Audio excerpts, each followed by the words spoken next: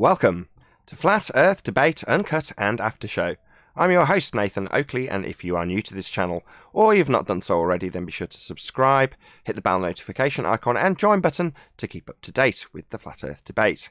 If you would like to support the channel, there is a super chat that runs alongside each of these shows while they premiere. There's also a PayPal, Patreon and crypto link in the info box below the video.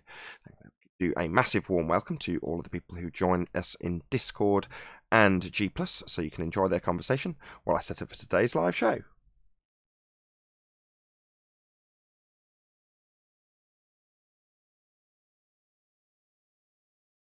Hello, Sleeping Warrior.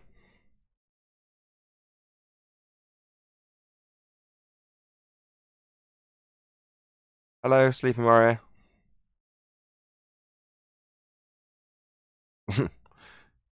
Okay. Can't hear you, my friend. Wasn't that wonderful? Hang on. Well, as you're telling me to hang on, shout out my patrons while you're faffing around. Shout out of appreciation to Guns of Navarone, RMP, Troy Shuker, Bose Nail, Justin Duso, Joseph Pizarro, Sampson, Maris, Hairy Blade, Mobile Max 777, Neo the One, Lost Cat FE, Rob W, Open Minded, Reese Pound, Del West Watson, Mike, Muted, Dick Earth Skeptic, NA Literalist, Marine Indians, Unbelievable Productions, Blue Ridge Ranger, Rob H, Nathan Thompson, The Real Gabster, Windrider, Liam Nedrick, Erwin Jennisons, Abraham Mohammed, Dave Rakia Gafford, Naibai, Adrian Quintana, Skeptic936, Life is Short, Fireball X, Texas Mike, Edwin Johnson, Kirsten Smith, Alexander Main, David Wayne Foster, and Dank. Thank you for talking over my shout-outs. How are you doing, Sleeping Warrior? I was just setting me microphone level. You can hear me now, yeah? Yeah, I can hear you. You're not the last one to know, are you? Bob's the last one to know. Oh, God, here we go. Have you seen the video? Your video? No. I saw a couple of your videos about some of the latest propaganda. Not propaganda. There's a death certificate. Stop being a conspiratard. me being a conspiratard. I love it. I'm flipping it round against everybody now. They're becoming the... Because that blurfers, that's a brilliant word to describe them. It's just a pure, brilliant derogatory, because they call us flurfers. So blurfers is just brill. But now those that are denying that she's got a better death certificate in that database, then they become the conspiratard, because why does them details exist if she's not actually dead? They shouldn't be in there, but they are in there. Okay, I didn't get the certificate, but they're in there. So it's like, what's going on there? It's a nice little rabbit hole for you to concern yourself with. Me, I don't care. It's just nonsense. But that wasn't the video I was on about, though. I'm on about my gravity video for Bob. Did you see that? No. Fill me in. Mate, it's glorious. Tell me about it. Tell me. Chocolate put in the Ballbusters chat 5 screenshots from Witsit Gets It's live chat last night. I'm not sure what was going on in there, but Chocolate copied them and posted them in there, so I thought I'm having them because he's asking a legitimate question. Now, obviously, we can easily perceive him to be a troll, but I realise that he's in a curve. He's following the path now. He's realising that maybe there is something to it. So he's critically analysing it, and he's asked the question, why is it that when I jump off a ladder, why is it that I fall down and not up? And the answer, of course, is because you're far more dense than the medium, and you're not a helium balloon. If you were a helium balloon and you jumped off the ladder, you would rise up. But you're not a helium balloon, Bob. You're much more dense. But the fact that he asks that question means that means he's thinking, right? Now, regardless that he's not got it right and he can't get it, he's got it cross-wired in his brain, it's still a legitimate question to ask.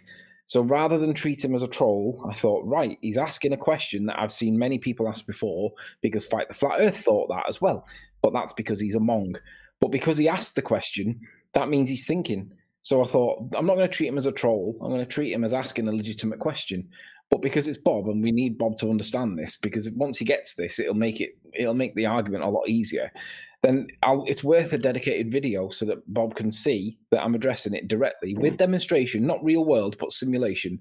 But everybody gets it, right? So I focused on Bob in the medium of water And if I pull Bob down into more dense water and let go, he's going to go up. If I pull Bob up and let go of Bob, he's going to go back down. So I've used the density tower because water just happens to be in the middle. And I've put Bob in the middle, and I've explained to him that if the ladder was in water and Bob jumped off the ladder, depending on what his relative density to the medium of water is, he'll either go up or down. Now, Bob's generally got less muscle, so he's going to be more buoyant than water, so he's generally going to rise up. So he wouldn't jump off the ladder and go down. In water, Bob would go up. But somebody that's very athletic and muscly is going to jump off the ladder in water, and he's going to go down because he's more dense than the medium he's in. So it's just a density tower demonstration, and hopefully Bob's going to get it. And I just couldn't help with a little dig at the end. I played Britney Spears saying, "Don't let me be the last to know." I said, "Save Bob." At the end, it's brilliant. Have you seen it, 10th? No, I just get on the show and follow what you're saying, but I was envisioning it. Yeah, you should watch it because we're going to be talking about Chocolate's seen it. We're going to talk about it at some point in a bit. So if you've seen it, it would help you if you know what's been said so that you can relate to it when it comes up. It's on your channel because I didn't get it. Yeah, it's just been uploaded in the last 15 minutes. How long is it? About 6 minutes, 7 minutes. Okay, I'll be back. Yeah, it's good, man. It's the most concise that I can get it, with demonstrations, pictures, like concepts, whatever you want to call it, illustrations, to make the point. And the guy that he was talking to in chat called Calypso gets it. So because Calypso gets it and most other people get it, then Calypso gets it was the title of the video. You know, like Witsit gets it, Calypso now gets it too. Brill.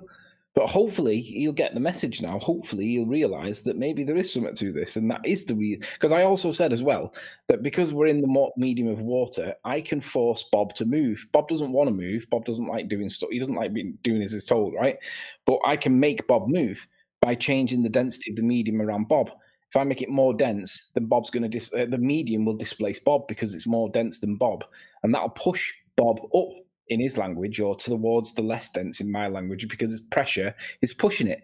And I said that, and I demonstrated it with the egg. I used the egg, and I said that Bob's basically become the egg. I can push Bob out of his position with changing the medium's density, and that makes my point perfectly. And I can't get it any more concise. Very good. Yes, I did respond to your comment in I can't remember which chat feed it was in Skype, but yeah, I did make a comment about that. You talking about the ladder example, somebody left some screenshots. Was it Chocolate, did you say? Yeah, Chocolate. And you said if he farted in the medium, what would he say? No, I said if he was up the ladder. And... Please don't say that on the show. Yeah, okay, I'll repeat my example. If he farted at the ladder, would the fart go down? No, because if you fart in the bath, which way do the bubbles go? The farts go up. Why is that? Because the fart bubbles, the gas coming out your bottom, is less dense than the medium of water in it, and that's why you get bubbles. Right, but any gas, regardless of this rather gross example that I used for humorous effect in a private chat feed that's now public, thank you, Anthony, is that the gas is, regardless of what it is, expands in all directions, right? It's not just got a downward vector. Well, that completely flies in the face of an idea of a downward vector. So it's medium specific, and that's the bit you're focused on, and you're right. But gas completely violates this idea of an overriding down, because it has an expansion in all directions to fill the availability of its container. Regardless of which direction the containment is in, it's going to find that by expanding in all directions. And then the other thing, of course, is that if we can demonstrate the cause of the effect, it means that by definition, if you want to infer that there's a secondary cause, then that means that you're making essentially the claim that it's not a cause, it's a correlation only, and therefore the burden then falls on you to demonstrate that the correlative effect that you believe you're seeing show that second cause. So obviously electromagnetic, what does he call it, incoherent dielectric acceleration. I hadn't interrupted you till this point, but I'm going to now. Right. This was discussed. You were there. So how was the conclusion drawn with you, me, not saying very much, Dr. John D, Quantum Racer, and there was someone else who I can't remember. There were several people in a group. Adam, of course it was. And after a lot of complicated discussions, most of which were way above my pay grade, the conclusion was drawn that it's a second order effect of entropy. And it makes sense when you say, well, things that are pushed out of equilibrium will want to return from whence they came. That would be equilibrium. Well, that's almost, it's not, but it's almost like describing entropy. Well, that's because it's a second order effect of entropy. That was the conclusion that was drawn after about a week of discussion. So, well, what is it? How do you describe it? How do you categorize it? Because obviously it needs to be specific if you're going to start detailing what is now concisely described as relative density, or in the case of the example given up the ladder, relative density disequilibrium. Well, to be fair, I was just grateful that he described it as relative density in his conversation with what's his face, the guy. What was his name? Calypso. He called it relative density. Now, prior to that, I'd been noticing him calling it density buoyancy. So the fact that, and in my last video, I said, don't call it density buoyancy because you're misleading people because of obviously the gravity connection with buoyancy. Just call it relative density. That is the counter argument. And he's just, to be fair to him, he's used the correct phrase. He's asking questions, and obviously then you have the conversation. But how does it get concluded? Well, I would just say one word: experiment. Well, what? To figure out why the effect happens. It's a second order effect of entropy. You're telling me you want to put entropy through the method? Okay, be my guest. Nobel Prize waiting for you if you figure out the cause of entropy. Well, maybe Bob could do that. Maybe you could get a Nobel Prize. Boom, boom. I think this will... I've got to agree with QE. The more I ponder it, this is going to be forever illusory. They're never going to know what this is. We're never going to elucidate the cause. The way to describe it is the same as the description that you would have for why does hot go to cold? Why in that direction? Stop. That's just a description. You can describe it verbally, poetically, mathematically. Descriptions aren't explanations, though, are they? So when you say, I want the cause, well, you're looking for an explanation of why something happens, as opposed to a description of what's happening.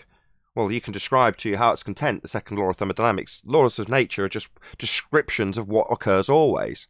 Well, yeah, that occurs always and I can describe it. Why does it happen always? That would be to put it through the method and establish the cause of entropy. And I don't think that's ever going to be elucidated by anybody. That's the reason why I was trying to compare it with temperature. If hot always goes to cold, why does it do that? No, it just does. That's just the way it is. Does that mean that it's not science because we can't explain why? No, it just means that that is the way it is.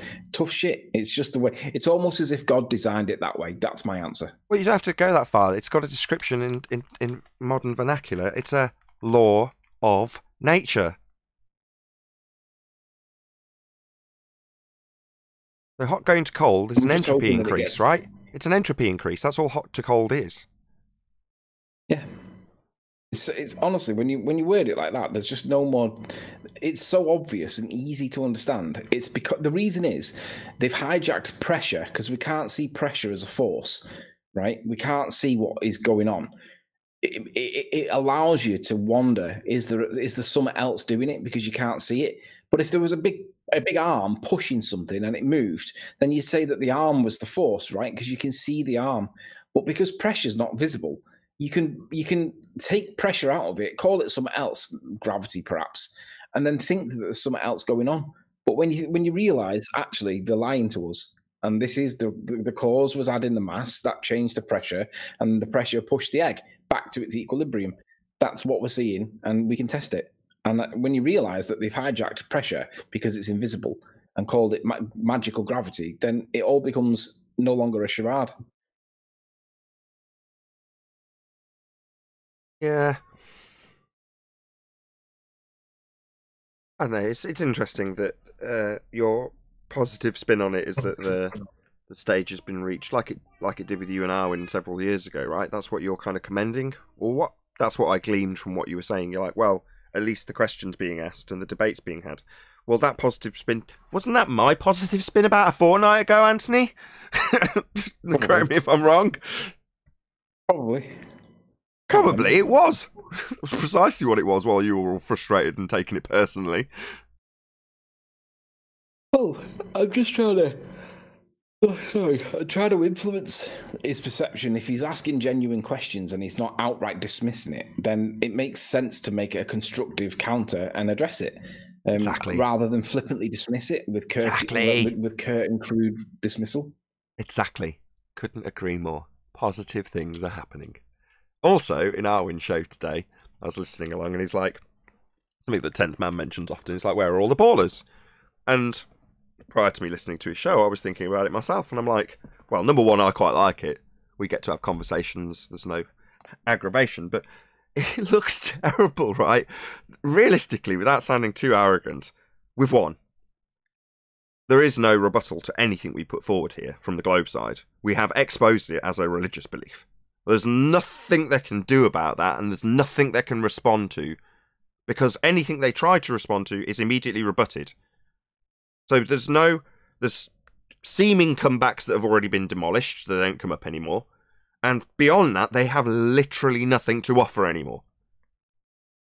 Well, I'm quite pleased with that. You know, now it's just time to spread the word. Spread the word. The Globe died here. Now just spread the show around, because it's not getting spread naturally. Yeah. But we've won, right? We're having a chit chat amongst ourselves with Bob Nodell. Happy days! What a lovely position to be in. Yeah, their absence matches that summary you just gave. Our worst adversary at the moment is a dude on our own side. Bob's on our side. So it's like, that's what we've got to deal with. Well, why? Well, because there's nothing from the other side. The other army might still be sat around their tables thinking that there's a war to be fought, but the battleground is now just an empty hole. It's just a giant crater. So they get there, if they ever decided to pick up their arms and walk over, and they'd realise there's just a giant chasm where they thought they had a fundamental, well, let's call it like it is, they thought they had a sphere edge. Now there's just an empty hole. And beyond that, a flat earth where we're standing. What did you think, 10th? Well, if he doesn't get equilibrium after that, he's more dense than we thought. But it's the clearest and the most concise that I can get it. No, it's simple. I think he's holding out. Especially the part where I'm sorry. Especially, I think he's holding out for the Nobel Prize. That's a good one, Nathan. Go on, especially the part what? Especially the part where you added the salt, he would go back up. That was good. That's the hopefully that's the bit that he's going to get, because if I make Bob move because I add salt and he then has to move because he's pushed because of the change in the density of the medium, if I make him move and we know that's going to happen, hopefully that'll be the bit that he goes, oh shit, yeah, I get it. Yeah, I mean, that if you've seen the egg experiment and then you watch what you just did and then you say, well, I know how to make him move and he doesn't have to do a thing. I add salt to that water, he said. Yeah, boom, the light goes on. Hopefully. No, it goes on. I mean, you can deny it. I've been to the Dead Sea. You can't sink in that thing. It's got so much salt in it, you can almost walk on it. Another way of looking at is it that strong? Oh, yes, yeah. I mean, you just can't get the stuff in your eyes because it's got crazy chemicals. But I've seen people of all sizes there. Just, you cannot sing. There's people just sit. You can literally fold your knees toward your chest and just bob, pun not intended there, and read the newspaper. Right, Anthony, it's you're sitting down. It's like when you and Arwin discussed it, it was an expansion of everyone around you's understanding as you went back and forth with Arwin on the exact same subject. And at the end of it, everyone benefited. Now, this is the same exact scenario, but with Bob Nodell instead of Arwin. Well, that's higher profile within our own community, which can only benefit the understanding of people who are watching. So, to me, this is very good. And again, it's thanks to a bit of respite, right? We've had a bit of respite. Where's the fundies coming in with their nonsense? So we've got a bit of respite, and now we can do things like this, which benefit everybody. Great. I think the fundies have been reassigned to the jab, haven't they? You know, the corona stuff. They're not here anymore for the moment. So I think while they're out the way, we can have more constructive conversation, which is miles better. But to be honest, I think you got to give Bob a little bit more credit because he was genuinely asking more of a neutral question than the loaded dismissal that he normally always gives. He was a lot more neutral by asking the question. And because he did that, I didn't attack. Well, not too hard. Well, he's asking a question that's a similar question that we've been asked by people on the Globe side, admittedly several years ago.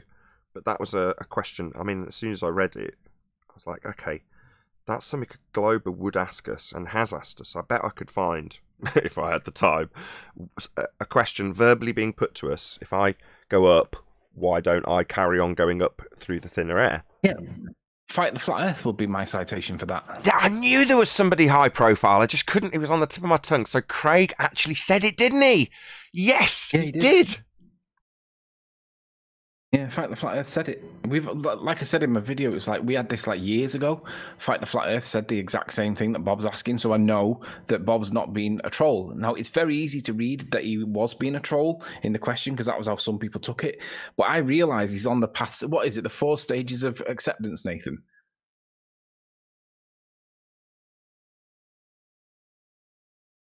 Sorry, 5 stages of loss. 5 stages of loss. What is so? By asking that question, he's moved from one of the stages into another stage. So what are they? Well, he's actually at the 3rd stage, I believe it is. He's at the bargaining stage. So there you go. So he's violent opposition comes second after denial, and then I believe it's bargaining. Then so depression. He's at bargaining now. He's asking the legitimate question, and that needs to be praised because it allows me to give the opportunity. It gives me the opportunity to talk to him and demonstrate that this is what's going on. Now, if he wasn't at that stage and he was still at if you're right, stage before. If you're right, there's 2 problems, and we experience this daily, or we did. For whatever reason, we were having a bit of a respite, but that's great by me. You can either go forward, and that's a very difficult step because the next step is depression prior to acceptance. So you've got to, kind of deal with the fact that you've got it wrong. It's a bit like Isle of Man, right? When we first figured out that we couldn't see, where were we looking for again? I forget now. Wasn't Scotland. Mountains in Ireland. Ireland, that was it. We were looking to see Ireland. We thought we could see it. It seemed like we could see it when we modelled it. And then we couldn't. Well, we were wrong. We called it as Ireland and we were wrong. Well, at some point, you've got to accept the depressing truth that you're wrong. And then move on. Acceptance, right? But more likely than not, based on experience here in Flat Earth debate, what people do is regress. So they either regress to, outright denial or anger. So, well, this is just stupid, might be the end result once you've actually got your point across in a concise way that you feel has been at least listened to and partially understood. It might just be regression 1 or 2 stages back from bargaining to flat out denial or, anger. Well, you're just an idiot. Yeah, ultimately that's going to be his decision to make, isn't it? And hopefully he's going to be man enough to say, maybe there is something in this. But we can all make a prediction about what we think might happen here. And, we can all do that pretty easily. But I just hope that he just accepts that the scientific method is telling you that the thing that you manipulate is the cause. And if you manipulate it and it does cause the effect, then that is the cause. But if you want to infer that there's extra causes, you've got to demonstrate that. And I did demonstrate that the egg accelerated by changing the medium, the density of the medium. But if you think the egg can accelerate with something else, then you've got to demonstrate that. Otherwise, it's just a theory. On the bright side, I don't think there's any shame in this. It's like we're talking about a very critical or crucial key cornerstone to the heliocentric belief, and that's gravity. So to have it as a flat earther and have to relinquish it, it's like, it's just another thing that turned out to be another part of the deception that we are living under. Well, I don't think there's any shame in that, personally. And likewise with Arwen, when you discussed it, I positively encouraged it. And after the fact, there was absolutely no shame on either side. And I don't think that should be the case here either. At some point, somebody's position, yes, we already know the outcome. Yes, it's been discussed for many years here. But that doesn't mean that, that's being watched. At the time we were discussing it, Bob and I were definitely not even on speaking terms. So for that reason, he undoubtedly wasn't watching. Well, therefore, it's kind of like, encouraging people to share the show maybe not be enough when you need some bridges built between the community. Well, that's not a difficult task when the thing that's being asked to relinquish is part of heliocentric indoctrination, in this case, gravity. So, like I say, I think that limits the difficulty to move from the bargaining stage to the depression stage to the acceptance stage. That could be a very easy transition when it's, as I say, giving up something that's potentially actually damaging to your own cause in the case of gravity. So I don't know. I don't think it'll be that difficult to move on. We'll see. Well, that was a good summary because I think we can all agree the best results come from friction and debate, because you got one side, it doesn't matter what the topic is, you got one side pushing this angle because that's the way they see it, and then the other side sees it slightly differently and they're pushing that angle, and they're just butting heads for a while, but they both are moving closer towards a much purer answer, so that both of them have to perhaps give up something from the angle in which they view it to arrive at the position that it is, because then the bias got kicked out due to the friction, and all you have is the beautiful argument and the answer. I think ultimately, no matter how you describe this, it is a positive, but it came from the approach originally. If the approach would have been curt, it wouldn't have happened. It wasn't curt, so it did happen. Let's just see what happens next. Well, that's life. It is what it is, and look where we are now. You made a video, it's nice, and that Calypso response was good, and now we're one step closer to trying to get a better understanding. Yeah. Indeed, very diplomatic of you, 10th. By the way, 10th, what did you think of my level of response? Was I a bit too harsh, or do you think that it was? Well, because I tried to make it jovially harsh, but like enough for him to get the message. Well, it was fine until the end when you threw the spear at him. Yeah, that was the last bit. Was I'm hoping he laughed. I hope he laughed. I meant spear. Yeah, like, the spear. That's the spear I'm thinking about. You threw a spear. It's okay to kid around. I mean, it shows that you're okay with him and you want a relationship, so it's not a big deal. Gravity. Oh, the gravity. Did us all for 100 years, though. It did us all for 100 years, 10th. Yeah, I mean, I just have to go back to when I first heard this stupid word. I mean, I was in school and they started teaching it, and I had no clue what the heck they were talking about. It's like, oh, okay. So what do? You don't really argue with it, but then when they started tying other things to it, that's when I raised my hand. I go, well, how can that be? How can that be? How can that be?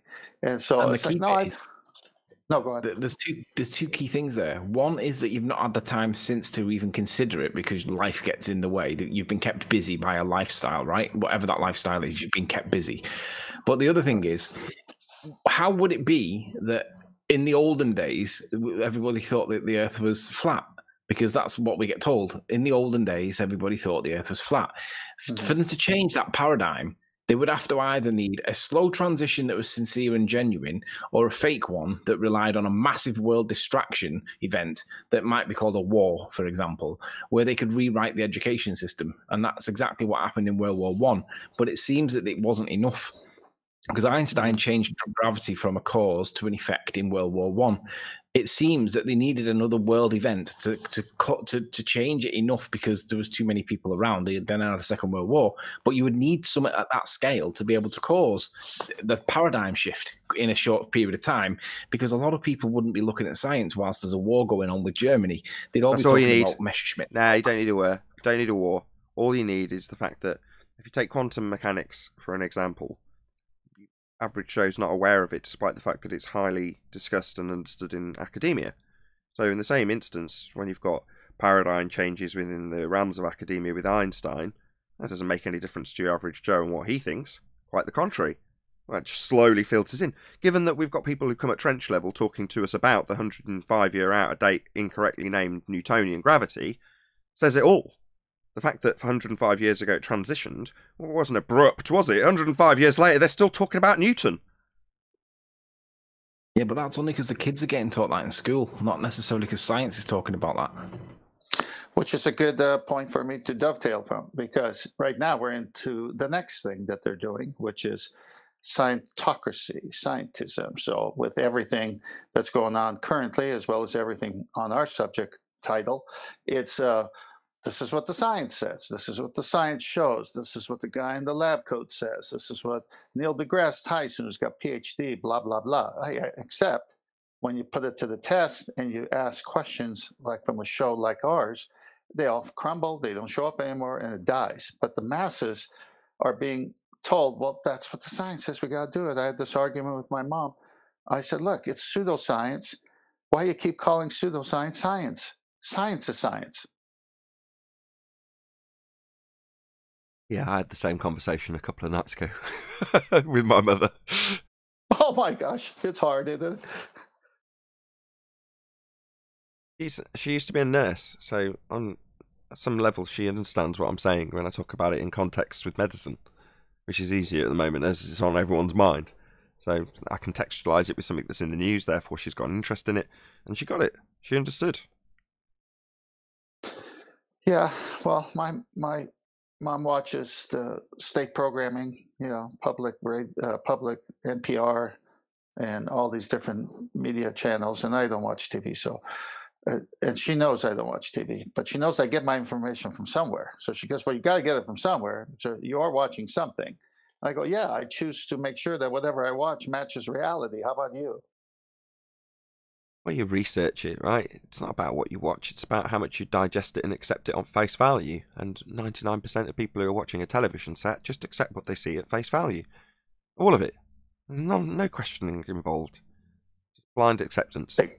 Yeah, well, that was the point. So I'm happy to discuss it, but it gets to a point where the logic of the facts destroy their foundation. In this case, my dear mom. And I could see literally she'll get her fingers and put it in their ear and say, I don't want to talk anymore. And again, I got to respect her. She's in her 80s, and I love her. Would you like a snippet that QE sent me? I never get to listen to them because I don't boot the computer. Or at least I don't boot this software that I'm using to run the show on the computer. It's normally used to play Mighty Pups or whatever the kids are watching, you know what I mean? Anyway, do you want to listen? Yeah. Called, I don't know what this is, so hopefully it's not explicit in any way. I doubt it, knowing QE. But it's called Bearded Devil. We'll see what it is. The Baltard Road Scholar, Bearded Devil, 21 December 2020. And many words mean the same thing. That's why they call them similes.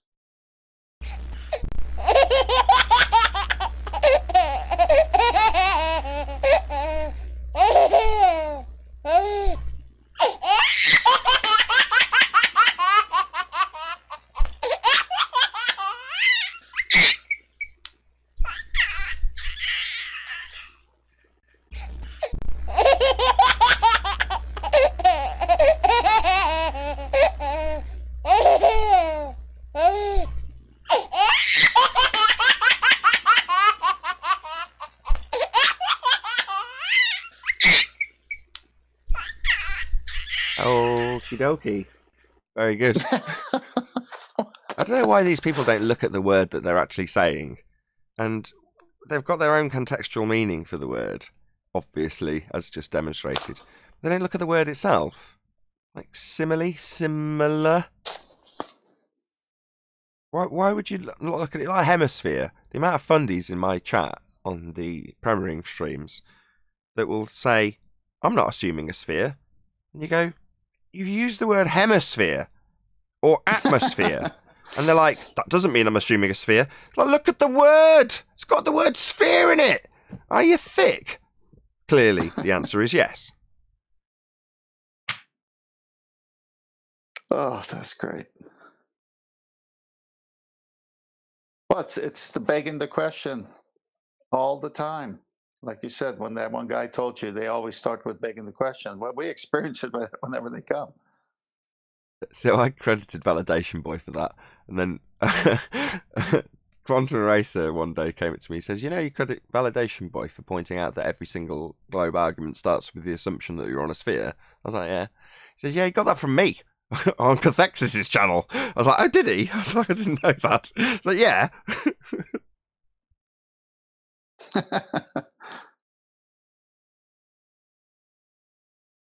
All good arguments seem to lead to QEA. Yeah. I'm going to send a pick and master me just before you start the show, just this presentation I'm trying to do on the sextant is so detailed and so long that I have to take a break just because I'm overloaded with too many things. I got to shorten it, and so I'm just gonna take a break and send you this one slide. If sextant, then Tiffany Dover. Tiffany Dover, therefore sextant. Called an affirming the consequent formal logical fallacy, and it has absolutely no bearing on the subject matter that I'm trying to warm you all up for in the pre-show. Tell me when you got it. I've got it. All right, so the audience could see when you have two parallel lines and you draw another line through it, that I guess in geometry that's called a transversal. But you can see what they do in the trick is that they got the sun's rays coming in parallel, so you see two of them. And one's hitting the top of the surface of the ball where there's an angle, and the other one's hitting the center of the earth where there's an angle. And because they're parallel lines, the angle will always be the same when you have a transversal. In this case, that zenith line coming through the top, going through the center, just imagine it, keep it going as well through the end of, say, the South Pole or so forth. So that angle is the same. So when Eratosthenes in Cyan saw the sun directly overhead and no shadows on either side and was lit up at the bottom of the well, that's the zenith position. And so 500 miles in Alexandria, there's a little shadow cast by some pillar or pole or tree, it doesn't matter. And they're saying because the sun's coming in parallel, that can only mean one thing. You live it on a curved surface. The only problem is that the sun doesn't come in parallel, it comes divergent, so he was wrong there. And that would work on a flat plane, but it can't work here because no one ever goes to the center of the earth to take a sextant reading for an angle. It's always done at the surface, and you can see they give it away with the tangent plane that they need up there. So every time you see this, they have that plane, as Brian's logic talked about with the Cartesian coordinate system in GPS. So they do it on the plane, and then they fold it up and go to another place on the earth and do it there. They need flat earth to be movable because that's the only way the sextant works is on a flat plane. And they do it with the zenith. They do it with the zenith. So they take the zenith. In this instance, it's pointing at 90 degrees, right? So it's straight up from the top of the ball.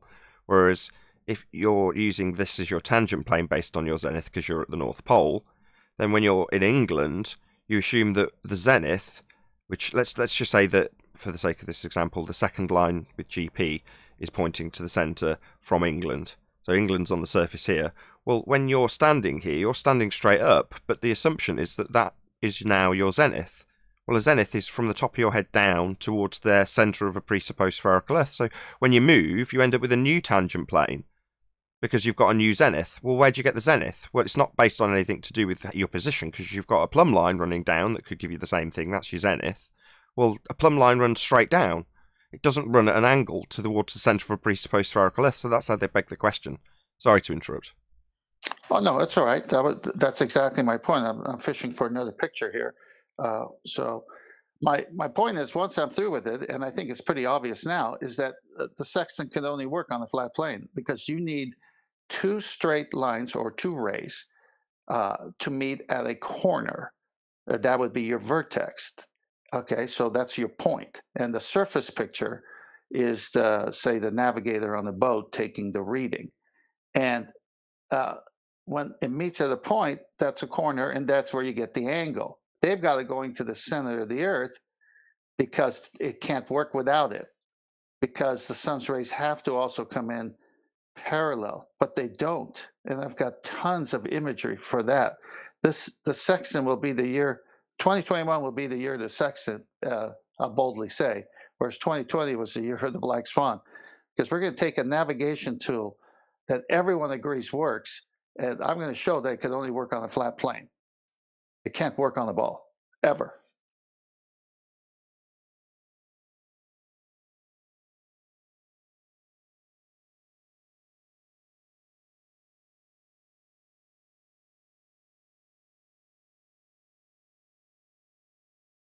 Did I leave a long enough dramatic pause?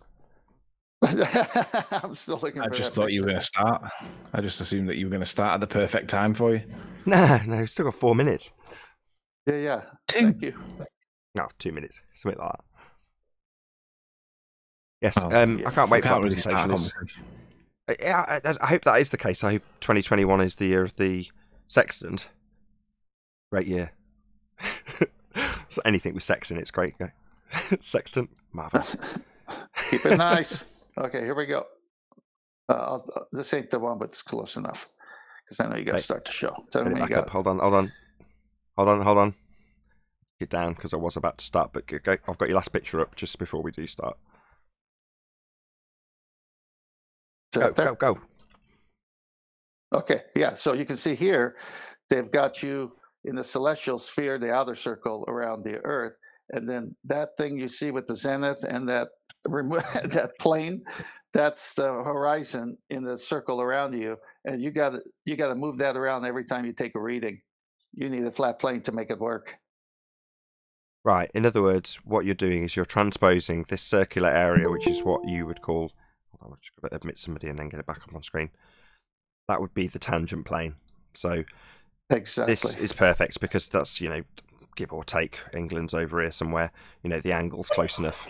So, this is somewhere in the States. I don't know where they've got it pointing to precisely because the tangent plane depiction itself is in the way. But they're saying that when you drop a plumb line from this position, what you see as a straight line downwards is automatically assumed to be pointing out on this angle. And the flat surface they're actually measuring is going to be this circle, which presents itself as a flat plane to you. Well, beyond the assumption that the zenith is pointing out at an angle, they've got nothing. They can't make that assumption is the point. And yeah, I can't wait for that presentation. It's going to be epic.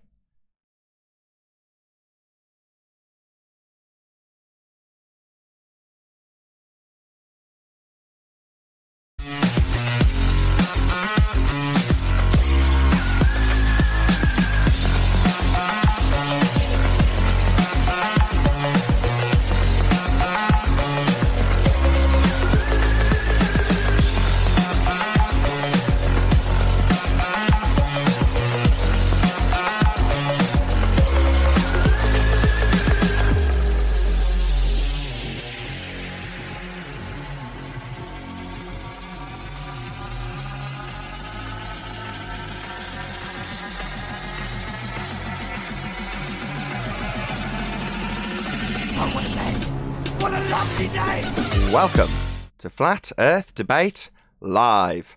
I'm your host, Nathan Oakley, and if you are new to this channel, or you've not done so already, then be sure to subscribe, hit the bell notification icon, and join button if you'd like to become a Nathan Oakley 1980 channel member and keep up to date with the Flat Earth Debate.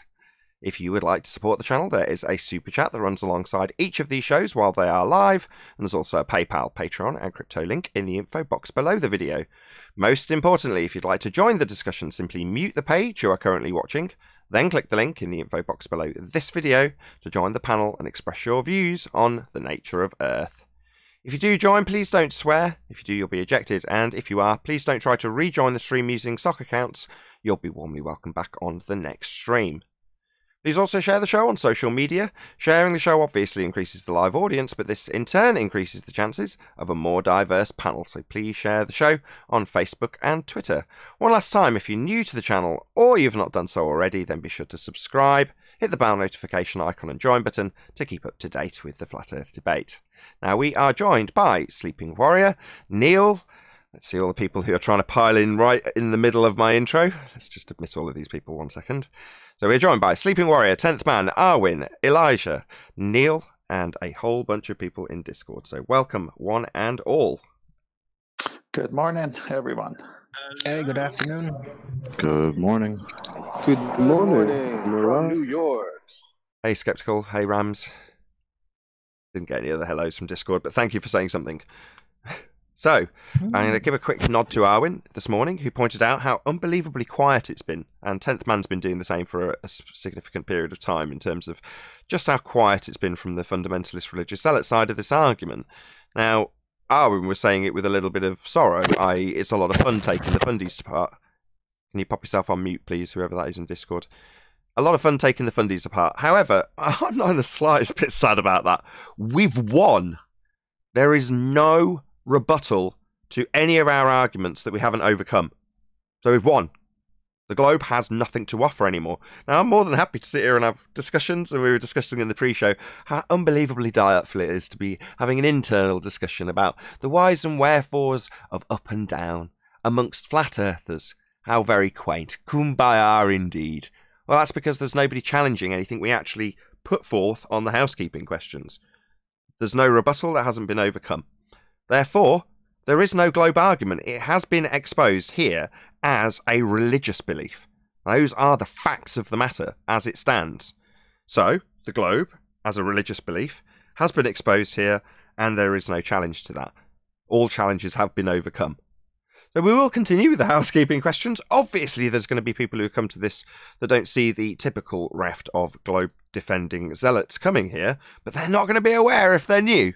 So they might still wander in when we're discussing something that seems off-topic, something loosely related to the subject, and obviously we'll still have to keep on our toes for that. But in the meantime, I'm more than content to discuss things amongst ourselves on the flat earth winning side of this argument, where we do not have a fundamentalist globe religious belief. So with that, I'm going to ask the housekeeping questions. Feel free, everyone is definitely off mute in Discord, to answer at will. By the way, go ahead, Owen. Yeah, I had a little technical update. Apparently now you can put links back in the chat.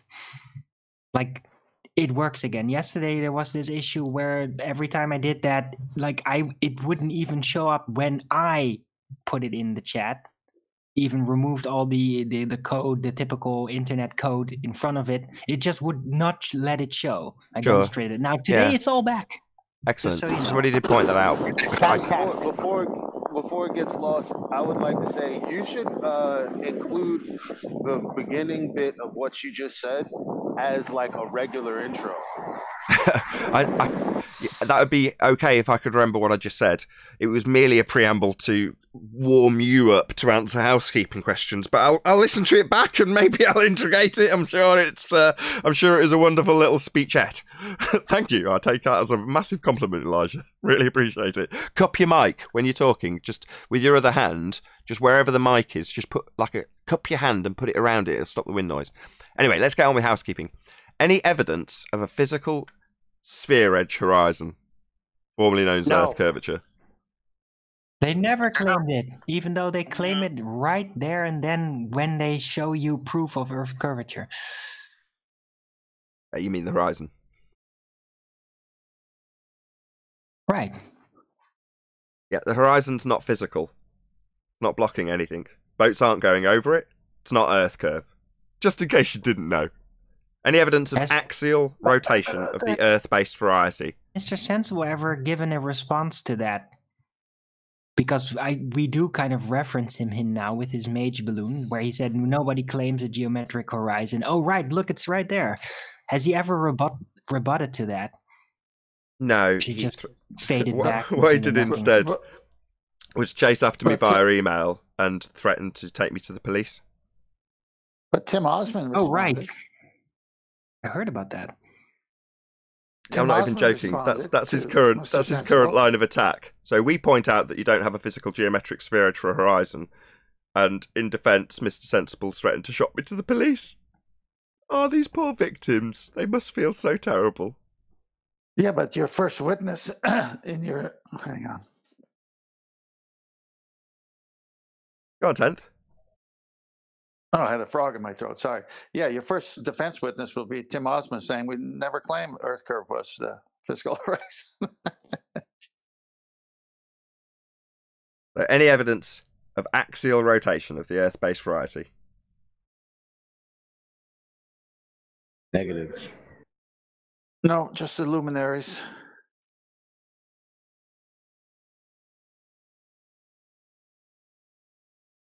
Oh, I thought this might turn into a quoting people who are fundamentalist sphere-believing zealots, but clearly not. I'll move on. Any evidence of the distance to the sun? A distance, you say? Indeed. A measurable distance to that intangible object before you say it. Right. It's going to be difficult. Like, yeah. Just for the What's benefit the distance to that rainbow over there? Oh, wait, let's take a ruler from this position and move to the rainbow. Hey, wait. Now that I've moved to where I thought the rainbow was, oh, suddenly the rainbow is way further into the distance. So that's going to keep on happening. Just for NM's or MN's reference, Owen was talking about moderators posting comments with links. So on Bullbusters, I couldn't promote my own show, so I spammed the link to my show like I usually do. And after the fact, everyone's like, yeah, your link didn't show up. I'm like, yeah, it's probably just a glitch. That doesn't mean if you're a random viewer that you can suddenly spam my chat with links. That'd be absurd. And MN. Anyway. Any evidence, scientific or otherwise, for gravity? How can you find scientific evidence for something that you don't even know what it is? Yeah, I was just going to say, what's gravity again? Yeah, that's a good point. How can you have scientific validity if you don't know what the effect that you're actually studying is because you can't see it happening? What did Tyson say? We don't know, move on. No, but I have one for 10th man. That's a keeper. You hear that, But 10th man? if they Prick your make ears it up. a law, then they don't It's need to gravity. explain the cause, do they? If they're giving a description of something that happens always, you'd expect it to happen always, but gas expands in all directions. There isn't a single downward vector at 9.8 meters per second squared. Skeptical, did you have something to ask 10th man? Is gravity force with no force? Maybe it wasn't you that was saying you had something for 10th man. It was me, Aramiston. Go ahead, Aramiston. Remember, 10th man, conjunction, junction, what's your function? Remember the old cartoon from children? I figured since you're a pun master that I would be hearing that by now.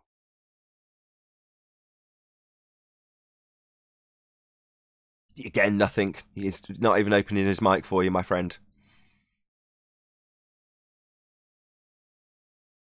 No scientific evidence of gravity, then? Any single viable Good hypothesis? Oh, but it's a very, very small amount of electrostatic energy that is insignificant and that causes the direction and blah, blah, blah, blah, blah. How about that? That was epic. I'm totally convinced. Quick question. What causes things to fall towards the ground? I just said, try and keep up. Gas expands in all directions. It does not have a single downward vector, flying in the face of the assertion that we have a downward vector. You understand? Yeah. Excellent. So things like gas don't go down, go boom boom. Like bouncy balls poured into a fish tank. Those bouncy balls are merely solids that are more dense than the medium they're being poured through.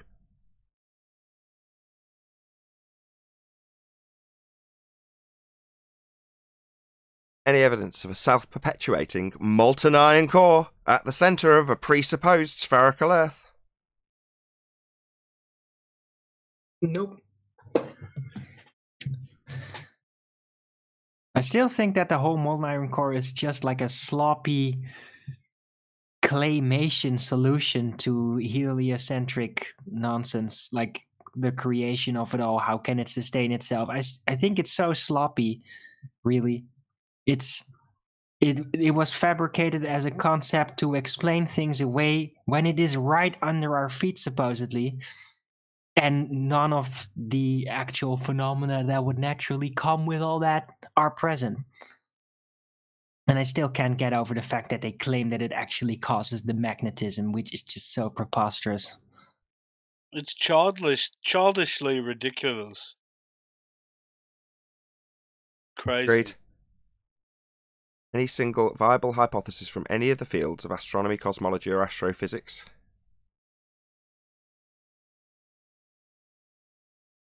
Can we get past the first step?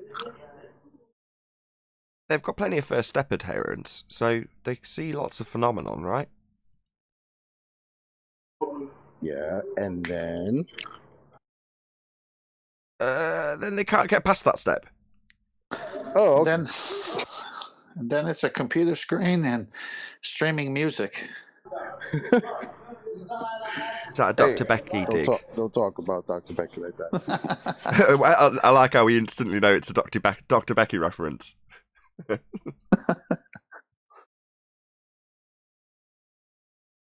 Where were we? Any evidence you can have gas pressure without the necessary antecedent of a container to press upon? No, need a container of some kind. Just disappears otherwise. Gas would fill the space, right? Expand in all directions. Go on, Alwyn. Actual containment, and that has to abide by a standard where the containment would actually deflect gas pressure rushing. So it has to have qualities that would equalize it to as if it were a physical object or being a physical object in order to contain the gas. Jesus, Alwyn, that was concise. Yeah, you need a physical barrier, that's right. Or something that is similar to a physical barrier that would not in any way leave open space. A force cannot be a physical barrier. It would have to be a limit to space that would be as good as a physical barrier or literally a physical barrier. But the problem is, though, when we look from a high-altitude balloon and look down, it does look like all the gas is kind of pooled at the ground level. Why might that be if it looks like it's pooling as though there is like some kind of force pulling it back? Because I can't see it on any other way than it's gravity pulling it down. Please help me. Talking about clouds. That's because there's more gas concentration and moist down there, so you'll see it more because the daylight is also more down there in order to light it up for you to see it. Up here, there's less dense gas, and there's not so much light shining into it in order for you to see it. So that's why. Maybe I'm being pedantic, but the word I focus on here was, did you say sea? Are you talking specifically about clouds as they undergo a phase change that you can actually visually identify in the sky below you as appearing to be gas? Because obviously, any high-altitude balloon, you see the condensed clouds, don't you, as you're looking down, and you can see that they're all on pretty much the same level. That indicates to me that they're not dispersing in all directions the way you say if we were not in a container. The fact that you can see them there implies that there's oxygen flowing to your eyeballs, which implies to me that there's definitely gas there. Yeah. You have air blur up too, you know? You see there's air because there is blur up too. My point is, though, that if the Earth, if we were in an open system and you say that the gas pressure would have expanded in all directions, but in real world we don't see that, then gravity. We do see that in real world. What are you talking about? No, we see what looks like a layering in the atmosphere from high-altitude balloon footage, Nathan. So no, we do not. It's not expanding in sorry, all directions no, stop. No, gas in the atmosphere, not that air takes a spherical shape, is an inhomogeneous, anisotropic mixture of gases. It's not layered. Inhomogeneous, not layered. But it looks that way when we look. It doesn't look anything. What are you talking about? Are we talking about clouds? Hold on. Hello. What are we talking about looking like? Are you talking about clouds? Well, it looks that way to me, Nathan. What, clouds? Yeah. Well, that's clouds. They're changing state. They've reached a certain altitude, right? And then they're changing state, and they will eventually turn into a liquid and fall back to the ground. So they're in a cyclical motion when they reach that point that you can look down upon them. But the fact that you can look down upon them heavily doesn't just imply, it absolutely confirms that there is gas there. And in equal quantities to what it would be on the ground, just at lower pressure. Well, the reason it's at lower pressure is because it's not being created there. When you look around from your hot air balloon, how many trees are creating oxygen? Not many, but they're below, aren't they? Well, like a kettle when you boil it, the gas is created, it comes out of the spout in high concentration, and as it gets higher, it gets less. Well, it's the same with any other gas. It goes up, but the actual mixture, because we're in a dynamic system, basically remains the same at any altitude. So you've got a mixture of gases, less at altitude because they're not being created there. Not many trees on Everest, but people can still breathe there, right? They make a big deal about how they can go up and breathe there if they're extremely fit, you know. But there's still gas there, just in lower quantities because there's not many trees producing it at that altitude. Simple.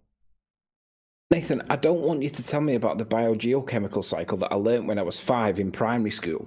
I want you to tell me that gravity causes this, or that gas pressure can't exist without a container, because let's start there. Biogeochemical cycle. No, let's start with the gravity bit. Start with the gravity. Causes this. What's this? Be specific. Causes what? This collection of gas that at ground level that we all breathe. I want to go back to this. I want to go back to this open system you were talking about. What open system are we talking about right now?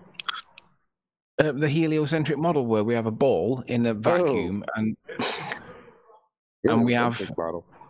Hold on. Hold on, Chocolate. What's your objection? You said, "Whoa." Oh, you said heliocentric model. We don't live on a model. Problem with open system in that heliocentric model, because if we had an open system, we wouldn't have any of this air that we're breathing. That's a problem. I've got a picture of rough representation of the sphere Earth in the heliocentric model. I.e., it's a globe-shaped surface with ground upon it, with people standing antipodal from one another. Anywho, so in that model, you've got this high-pressure gas that's supposed to be surrounding this ball, but then you've also got this vacuum of the sky above it all, an empty available volume for the gas to fill. Well, the gas would just fill it if that model was correct. The heliocentric model that you suggested would be the answer to this non-occurring phenomenon. That would be gas going down, go boom boom, like bouncy balls poured into a fish tank, as asserted by PhD moron Thunderfoot Clown. Gas doesn't go down, Anthony. It expands in all directions. But we don't seem to see that, though, Nathan. So we must be getting affected by gravity. Well, did you? Hold on. As far as hold the on. clouds are concerned, hold on. We do see that. I've just described it. You're up in your balloon. You're up on Everest, and you've got the same mixture of gases to breathe. It's going in and out quite happily. You're not getting poisoned. There's less of it. You need to be extremely fit and efficient at processing the limited amount of gas. And that's other than that, there's still gas there. And there's a limited amount being created because it's being created at ground level. So if you're saying it all goes down and pools on the ground, how can they breathe on Everest when there's very little vegetation creating any gas? Well, the answer is because it went up to the top of Everest. Right? It's made its way up. Got less as it did so, like in my kettle example, all of which you've ignored. I know you're playing the fundy right now, but come on. I'm just pointing out that the gas pressure doesn't disappear into space like you say it must do if it was an open system, so it can't. I didn't say. When did I say it? Right, there's no space. Right, gas would fill a space in the heliocentric model you referenced, because this is a low pressure zone, i.e. a 10 to the minus 17 torr vacuum according to their model, and you've got high pressure gas that we're all breathing on the ground. Now, the fact that slightly above in reference to this model, less than 1 millimetre, you can say that there's less gas because it's not being created there, doesn't mean that the entire system requires containment, which this does not have. Therefore, this is a violation of natural law, the second law of thermodynamics violation. This is in direct violation of that. Entropy law would dictate that the gas we breathe would fill this space. We'd have no gas to breathe, we'd all be dead, according to this model, based on the second law of thermodynamics. No containment. I just wanted to point out that gravity seems to do the same thing, keeps it all here. It doesn't make gas go down. The gravity is a downward vector. It's only more at ground level because it's been created there, not because it's been pulled down from the sky where it was not created. It hasn't been pulled down at 9.8 meters per second. It's made at ground level, that's why there's more here, and it's gone up so people on Everest can still breathe it. Nathan, I don't want you to give me a valid equivalence by telling me about the biogeochemical cycle that I learnt when I was in primary school. I want you to accept that gravity pulls this stuff down. But it doesn't. Gas isn't going down. How does it do that? I don't know. It doesn't do it. How does it do it? Hold on. So Alwyn's immediately accepted that it does do this, and now he's asking about how. Let's validate the cause of this thing that doesn't happen. Gas does not go down, go boom boom, like bouncy balls poured into a fish tank, as asserted by Thunderfoot Clown. That does not happen. Stop debunking me with the biogeochemical cycle, Nathan. I want gravity to be my reason. It's not happening, I'm afraid. Actually believes this crap. Please. There are none. They can't come in. Please. No, we don't know that. Let's ask. Let's ask. Hold on. We don't know that. Before we laugh, are there any gravity believers on the panel on the Discord server? Step right up. Come on, guys. Let's have somebody that genuinely believes this so that I don't have to basically argue something that I don't agree with. I don't mind. But how does it do that, Tony? How does it do what? There's nothing happening, Arwin, you bastard. I just want to point out for the benefit Glober, of then the you're going to play a Glober all the way. That includes cognitive dissonance. Right. I'm laughing here, Arwin, because you're beautiful. You're excellent. You're epic. What Arwin's doing is saying, in spite of the fact that there's been a concise rebuttal, the way to win is to ignore that and start with the premise that it already exists. So then you don't have to justify whether or not it exists. Why does it happen? Well, what? Well, Arwin can then go into what happens in the model. Right, Arwin? That would be a useful segue here. That's your next step. I know it is. I know you well. Next step, model. Right? How it works in that. Arwin, do My you main have that discovery model? with the globe model is, in general, that they say this works to do that, but none of it is actually really well thought out. So when you then inquire, so how is that supposed to work? That's when they really start to get like, trying to fit these pieces. Oh shit, this piece doesn't actually fit on the other one. Well, just can we pretend that it does? No, we can't. How does it fit? Arwin, can I see that model? Do you have that model? No, it's By any virtual. chance? It's a concept. Virtual? Yes. What the hell? Oh, well. We like to work at the really is level here, as in with the physical and natural world. Right. Well, to get to the really is level, first you have to have a foundation of concepts that actually abide by reality. And then you can try to make it all fit. Well, yeah, the ballers think they have that, but they don't. So I like to then point out with every detail. So, okay, how is this supposed to work? Can you point out how it actually is supposed to be working, not just describe it? Right? And that's where it all breaks apart every time. In the model. In the model. Meanwhile, in physical reality, I don't need to start conceptualizing how models and philosophies work in order to appreciate and be a part of physical reality. Not only that, people who are actually concerned with the world that they live in will deal in physical reality. It's got a title too. It's called physics. I just want to point out that even though I was playing the advocate for the other side, the equal and opposing argument for why gravity pulls the atmosphere down in the model is that biogeochemical cycle. All the gases are created at ground level through many different cycles, and it gives the same effect. So the equivalent argument is the biogeochemical cycle. I just wanted to point that out because most people don't get the connection.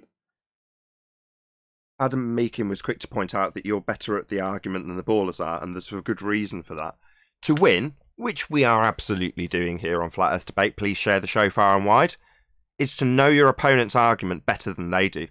Anthony knows every aspect of the Glober's argument with gravity better than anybody here. I'm confident in saying that. Let's just look at who's on the panel. Arwin might be a close second, but Anthony lives, breathes and shits gravity. So he knows every aspect of every side of the argument.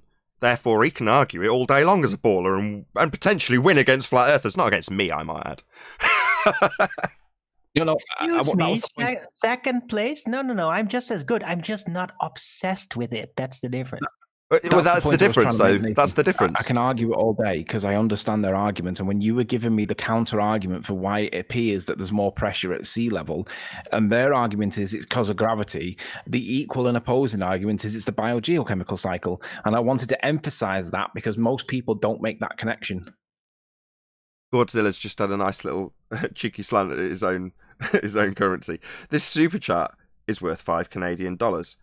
But at the really is level, it's worth $1.75.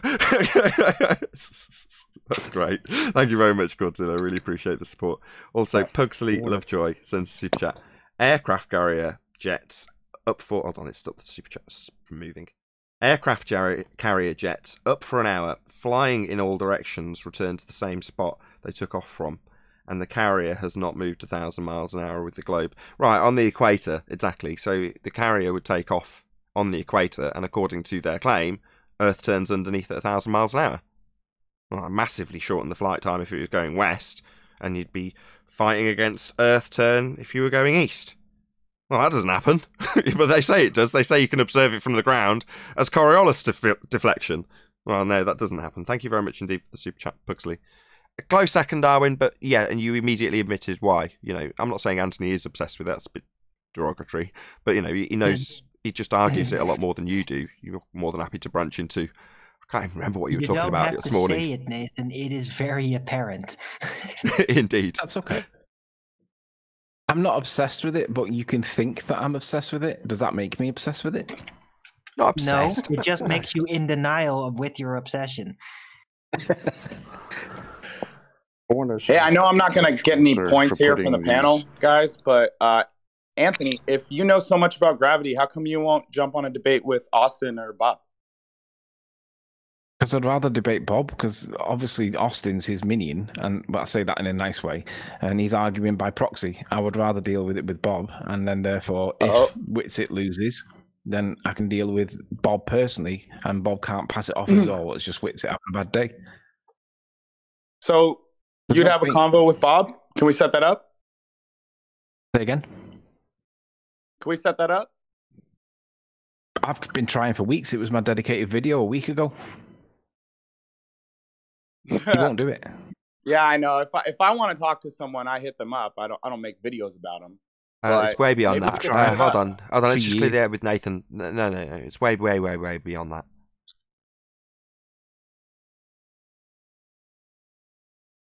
Yeah, I'm just not that impressed with Anthony's explanation of gravity, to be honest. So to hear you say, "Oh, Anthony knows more about this than anyone," I'm like over here chuckling.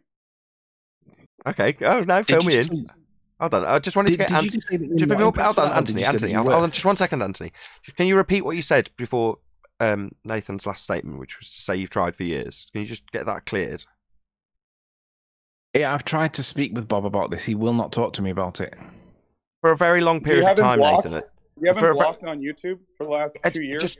Sorry, Nathan. I just want to get this detail out of the way. Right. This isn't a case of him just needing to pick up the phone to him. Right. He has attempted to for a very long period of time. So this isn't like some new thing that he hasn't approached him. I just don't want that to be left unchecked. That's all. Nathan, I was in the comments on YouTube 2 weeks ago asking Anthony to do a debate, and he declined, and then gave me 6-7 paragraphs about why he won't debate. And that was extremely gamma.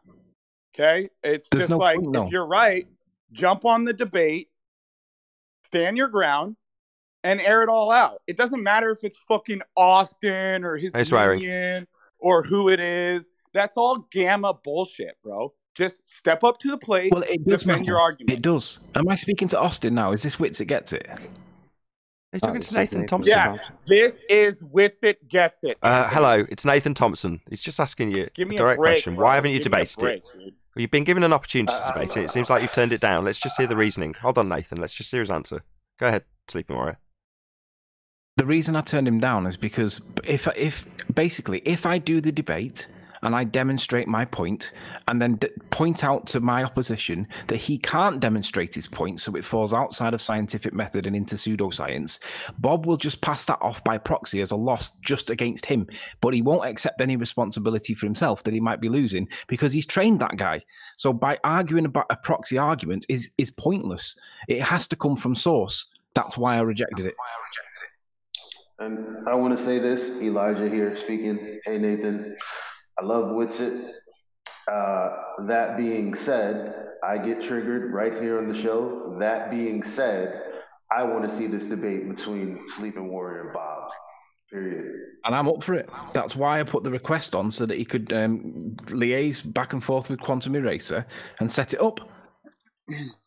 Yeah, I talked to Bob last night, and it seemed like for the last 2 years, he's of the perspective you're avoiding a debate.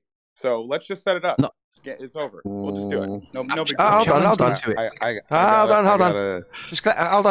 on. Say that again, Nathan Thompson, just so we can get some clarity. Because if there's a position that Bob's under the impression that Anthony's reluctant, then clearly that implies that Bob is keen.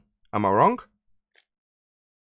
Yeah, from what I'm getting from Bob is that Anthony's avoiding the debate. So, Anthony, when are you free? Let's set up the debate. I'm free anytime, and I'll get out of bed to do it. So you set it up anywhere you want, even on Globebusters, and it can be moderated or not. I don't care. I'll do it anywhere, anytime, and I'm ready now. So you tell me. Cool. Let's do it. Good times, dude. I mean, I like that answer. Nate, I love you guys, dude. brother.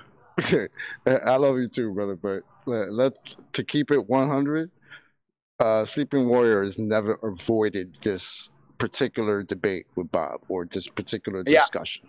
He's been wanting he avoided to have the debate this. with Austin, and now he's just claiming Austin's one of his minions, and Bob has trained him to apparently but this was popped off way before Austin was even on the scene. That's what you gotta. I know. Hold on, I know you know that. I remember Tony asking Bob for a debate on gravity 2 years ago. I was going to say, that's why I said, I've got clarity on that, Alvin. Old and busted already. Do I want a white knight for Witsit every time someone that I know who's also I consider a friend doesn't, share the same kind words or sentiments? Yeah, I do. But I mean, it is what it is. Everybody's not going to like everybody. But the more important thing is, Tony has wanted this debate for a long time. Since I've been on this show, about a year. I've wanted this debate since Jaren first brought it up on Globebusters, and Bob basically dismissed it. The minute he dismissed it, I was like, well, why are you dismissing it? And then he starts to give his reasoning, and I'm like, all of those reasons may sound plausible and sound reasonable and, scientific if you wish, but they're outside scientific method, and they're actually a representation of pseudoscience by definition. So if you go back to when it was that Jaren first brought it up on Globebusters, that's when I wanted the conversation, and that must be it's more than 12 months. It's got to be about 18 months ago. Yeah, but I've heard it said on this panel here that natural laws don't follow the scientific method. They don't. Yeah, because they're behavior. Okay. So if entropy and things go down, boom, boom, is a natural law, well, then it would be outside of scientific experiment. Yeah, the cause isn't establishable. So if you want to establish the cause of entropy, be my guest. But describing things that occur always, perfectly acceptable. But is there a always in nature downward vector, Nathan? Well, unless it's a helium balloon. But yeah, I would. Yeah. So that would be a things go up or down. So that's a no then to the downward vector. So automatically you're on our side then. No mandatory downward vector. Yeah, gas moves in all directions. No. So why do you want this debate then? You already know the outcome. There is no mandatory downward gravity.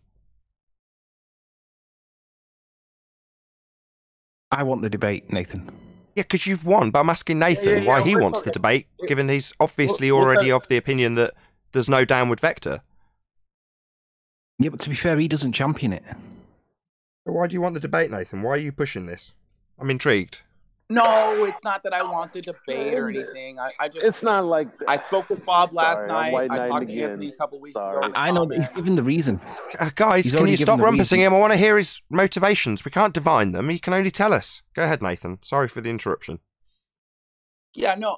Some people are of the opinion, oh, no, there's this division. Makes us look bad. No, it makes us look good because Flat Earth is not a cult, okay? What you have with the Globers is Brenda says every atom is a clock, and all the Globers go, yeah, that's brilliant. Or a shoe is a naturally occurring phenomenon, and all the Globers go, yeah, that's brilliant. I just encourage a discussion because I say this all the time. Look around. If everyone agrees with you, you're probably in a cult. So I just want to see the discussion. I think it'd be good. I don't even care if it's with Bob. I think Austin would do a good job representing the argument too. But I fully agree with you. He would. Yeah, he would. But the problem is, when we get to the crescendo of the point, because I know that I'm going to win, right? I know that I'm going to win because scientific method tells me that if it's outside of scientific method, it's pseudoscience.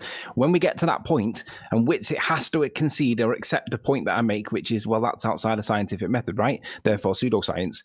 That means that Bob's never going to take any responsibility for Witsit not winning that point. But he is responsible for it. So what's the point in arguing by proxy? Anthony, we just spoke 3 minutes ago about how natural laws don't follow the scientific method. Are natural laws pseudoscience? So what? They're just descriptions. I covered this already, Nathan.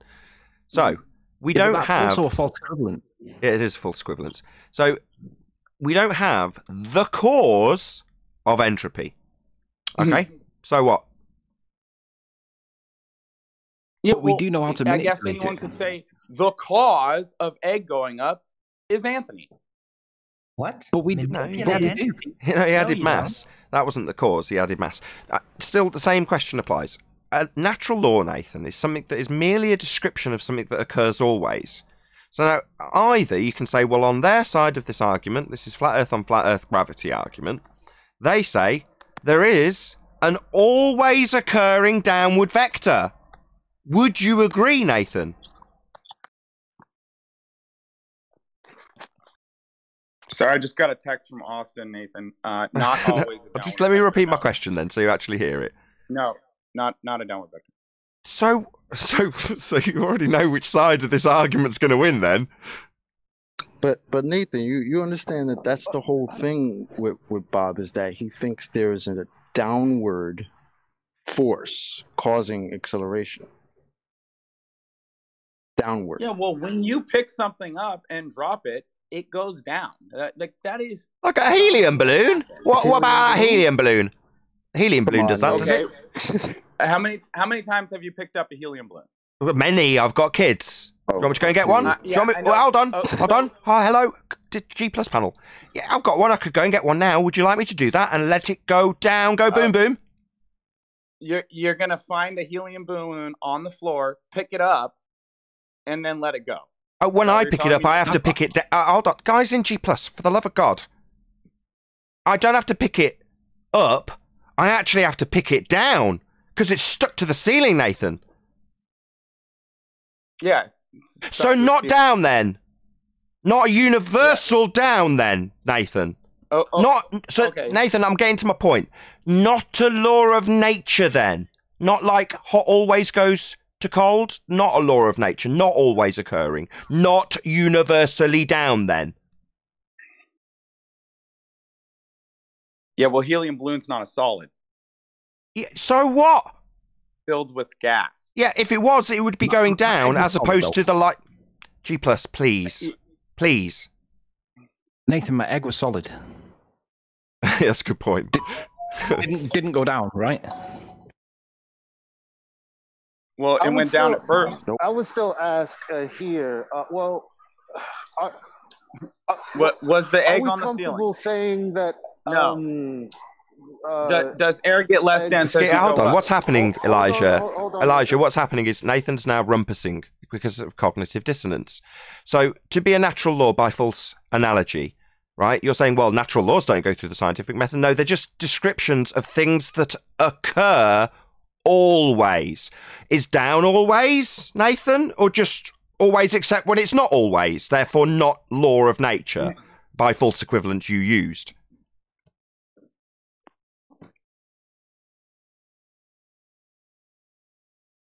I'm rumpusing the show, Nathan.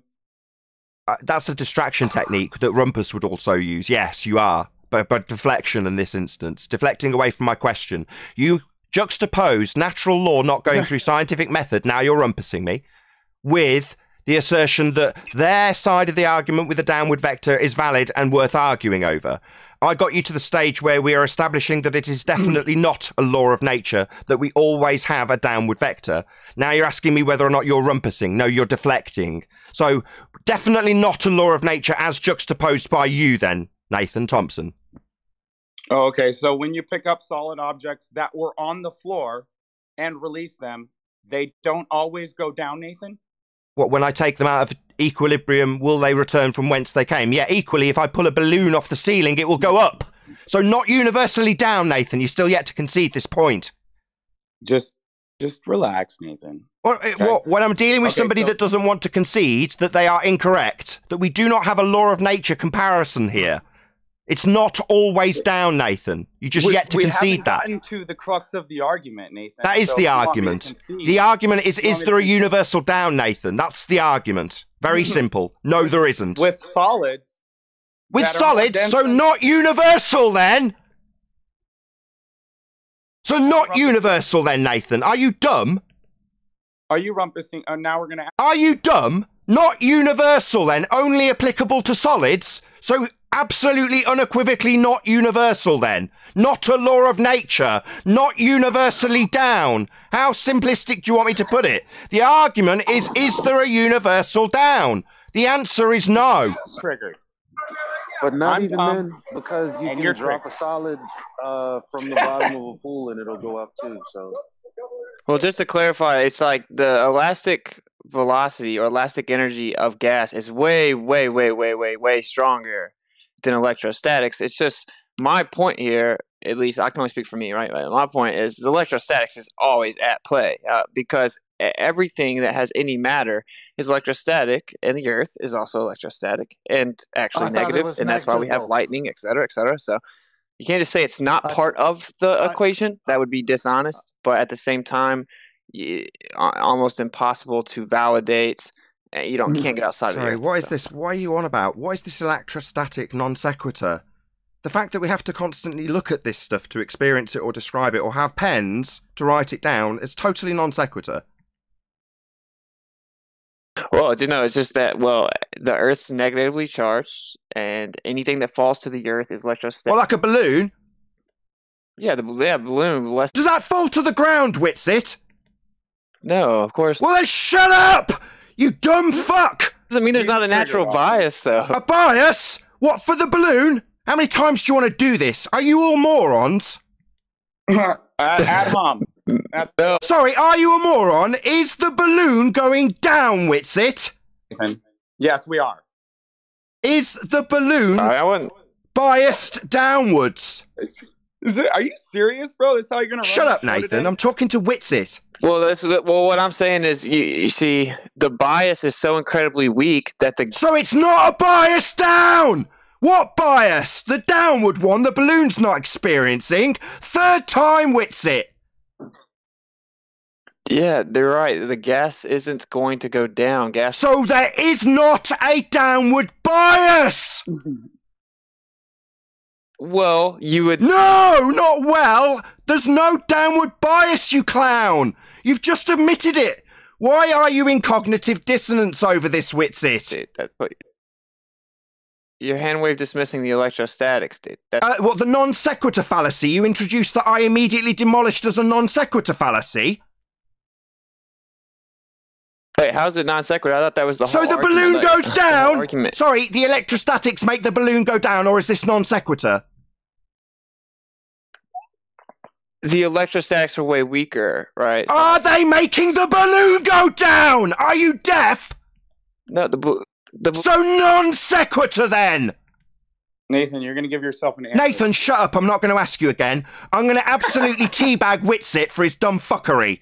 So this electrostatic is not giving the balloon a downward bias, is it? No. No! That's right, Witsit, you clown! So what are you babbling about? Because once again, you just whistle past this. You just stutter for me like the rest of the fundies with their belief in gravity. There is not a downward bias, clown. Okay, but yeah. Okay! Now enjoy the taste of my nuts, you flat earth fundy. There's no downward bias. Dismissing your hand. Dismiss what? The electrostatics that make the balloon go down? You're going to do it third time in a row, you circle-jerking fundy? Claimed it made it go down. It doesn't go down, you idiot! Are you thick? One claimed it did. That's a strong... Oh, right. I'm claiming a downward bias of the balloon and no one's claiming it. You are. You stuttering, double-speaking, cognitive dissonance-laden fundy. Matters inherent... Every compilation of matter is inherently electrostatic. And that's got anything to do with the balloon going down? Fourth time circle jerking this shit in a row? I never said the balloon went down. It doesn't go down! Are you dumb? It does, dude. Oh, it does? Oh, balloons go down, go boom with a single vector of downward, do they? No, the balloon... No, that's right, you unbelievable buffoon. They do not have a bias down, regardless of your non-sequitur shite about electrostatic non-forces. Hello? Not going down. Not bias down. Are you getting this? I'm getting you're whistling past my argument. You're not even addressing it. You're pretending. What, the non sequitur of electrostatic forces that you assert that have an influence on the downward bias we don't see in the balloon? Non sequitur, you clown. Equilibrium that's sought is inherently electrostatic. This is objective. Oh, and the equilibrium for the balloon is down, like your bias? No, it's not. No, that's the taste of my nuts. Are you dumb? No, not downward bias, mate.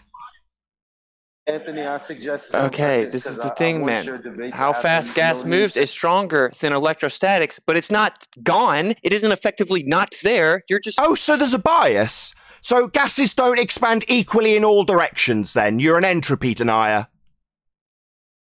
No, entropy's way stronger than electrostatics. Sorry, you said there's a bias. So do we have more gas going down than going up, or is it equally expanding in all directions, entropy denier?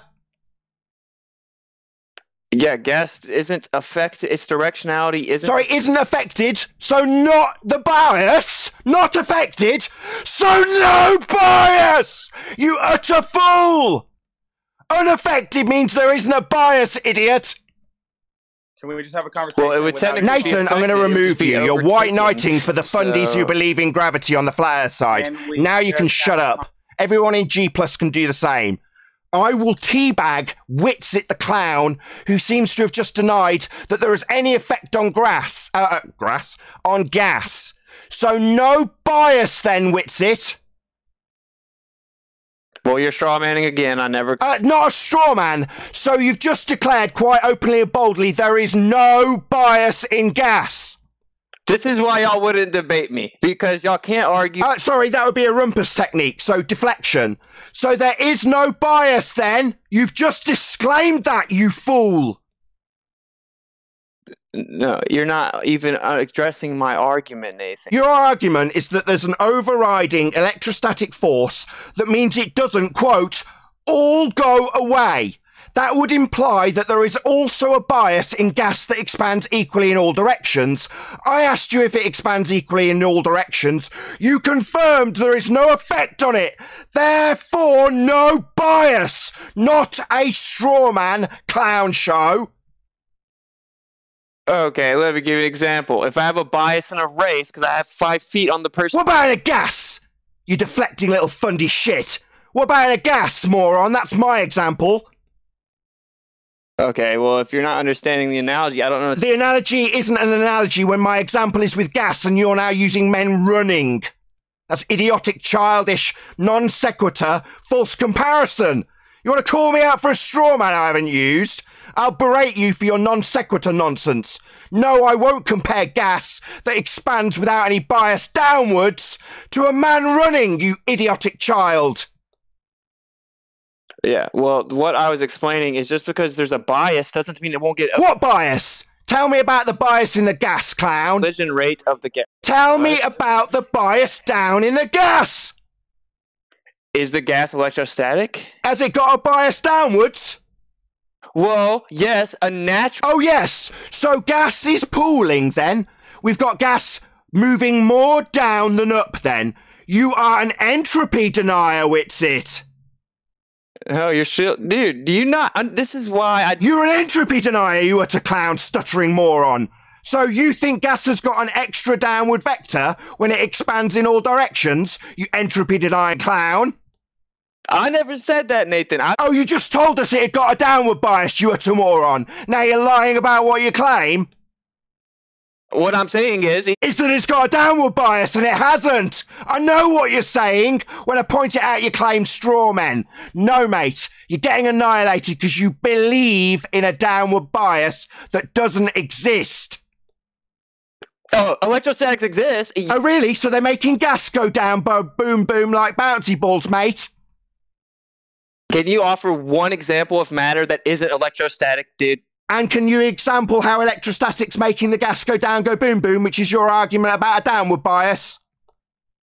I'm not claiming that gas is going down, boom, boom. Well, they're not. So there's no downward bias. So your argument fails, you utter clown. There is no downward bias. Violated by gas.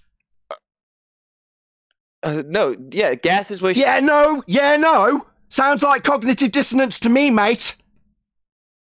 Okay, well, all right. I don't know why I came on. Yeah, I know you don't know. You don't even know where you are. You're getting annihilated by someone on your own side because of your abject stupidity and belief in a downward bias. That's where you are. That's what's happening. There is no downward bias. You've admitted it yourself. Gas expands equally in all directions. There's no bias. But yet you tell us it doesn't all go away. That's simultaneously holding 2 points of view at the same time, aka cognitive dissonance, you unbelievable clown. Okay, I bet you can't answer this question, though. So maybe change the subject. So the gas isn't got a downward vector, and you want to ask me a new question like a fundy trying to obfuscate from their annihilation? Yeah, what a typical play. No, mate, no downward bias. I'd like a concession from you. Let's see how much humility you've got. No, I don't have it. Dude, I never said gas went down, so I don't have... Oh, so it doesn't have a downward vector bias then? So you're conceding your point that Bob's trained you with? I'm conceding that everything... I knew this before, Bob, dude. Everything that falls to the ground is incoherent. Like gas? Everything that falls to the ground like gas, you utter moron, circle-jerking fundy. 5 times! That's why you'll cut me off again, Nathan. You can't answer this question. If there's a downward bias, could something... bias for gas? Is there a downward bias for gas? Or are you just going to ask me something that assumes one? See? If there's a downward vector, it's your begging the question fallacy. Don't you get it, moron? No. If there's a downward vector, it's your assumption of the outcome you're trying to prove. That's called begging the question.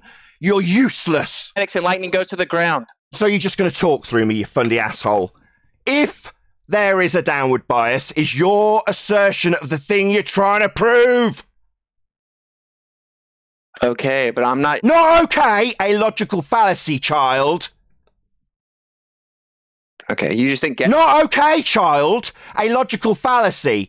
You are assuming the thing you're trying to prove. When you say if there's a downward force, there isn't. Because gas doesn't have one, does it? Assuming anything. Oh, you're assuming gas go down, go boom, boom, my friend. Is he hurt? Electrostatic? Sorry, electrostatic non sequiturs making gas go down, go boom, boom now, is it? You keep saying non sequitur, but you're... So gas is going down, go boom, boom, or is this non sequitur? Sequitur, dude. Yeah, it's non sequitur if gas is not going down, go boom, boom. Is gas going down, go boom, boom? No one claims that gas goes down, go boom, boom. You do. You claim there's a bias downwards, you stupid shit. That's your claim you're here to defend, you unbelievable moron. So like Tim Osmond telling us no one claims the horizon's Earth curve, you're telling us no one claims there's a downward vector? Yeah, welcome to our side of the argument, you utter idiot. No one claims it, right? So Bob doesn't claim it then. And then you add salt to So it, Bob and doesn't you claim ignore it the then. fact that all... Yo, Witsit, you're getting teabagged. So no one claims a downward vector then? All right, just let the record show and reflect. That no one claims a downward vector as declared by Witsit gets it, even though he's been indoctrinated to believe that there is a downward vector, that he assumes when he says, if there's a downward vector.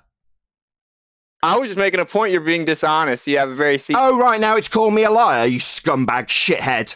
How dare you? How dare you call me a liar?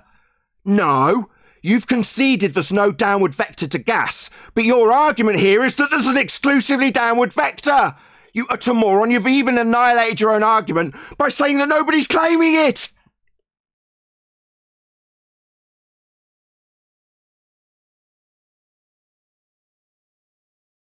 Oh, run away. Legged it. Good. That was the absolute annihilation of Witsit gets it with his unbelievable horseshit nonsense that we've got an exclusively downward vector. At the end of his argument, he declared nobody's claiming that. Very Tim Osmond-esque, considering that's the very point he's here to defend. And that's the reason why there's no conversation unless it's with Bob, because now Bob will just go, Witsit got battered. He can just distance himself from that and carry on preaching that there's a downward vector, and there isn't. And he claimed that lightning only comes down, but lightning has gone from the ground up too. Yeah, lightning goes both ways. As does gas. No exclusivity to downwards with gas. He even admits it. Whilst saying, Well, the down bit doesn't just go away. What about with gas? Well, it's unaffected. So it just goes away then.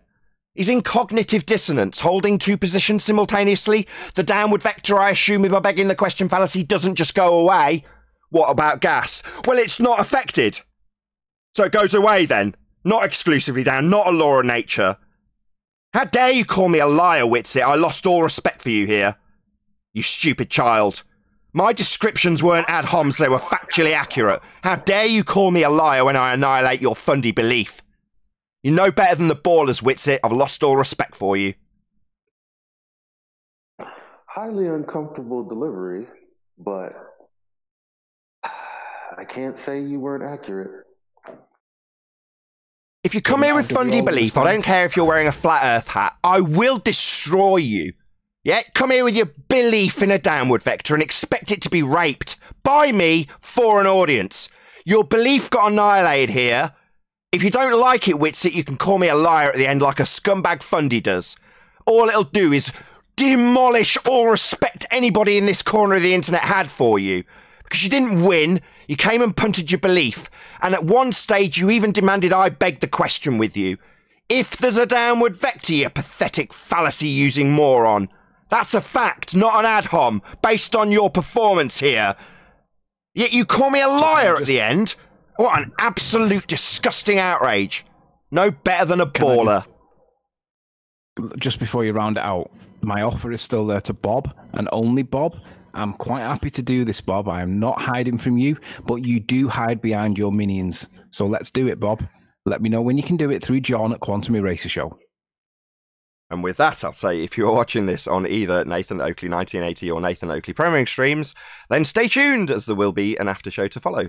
Unfortunately, if you are watching this live, this is where we bid you farewell. A huge, massive, enormous thank you to all of you who smashed the super chat, liked, commented, shared, subscribed, and all that good stuff. Once again, stay tuned if you're watching on either Premiering stream. I've been Nathan Oakley, and I'll see you all in the next video.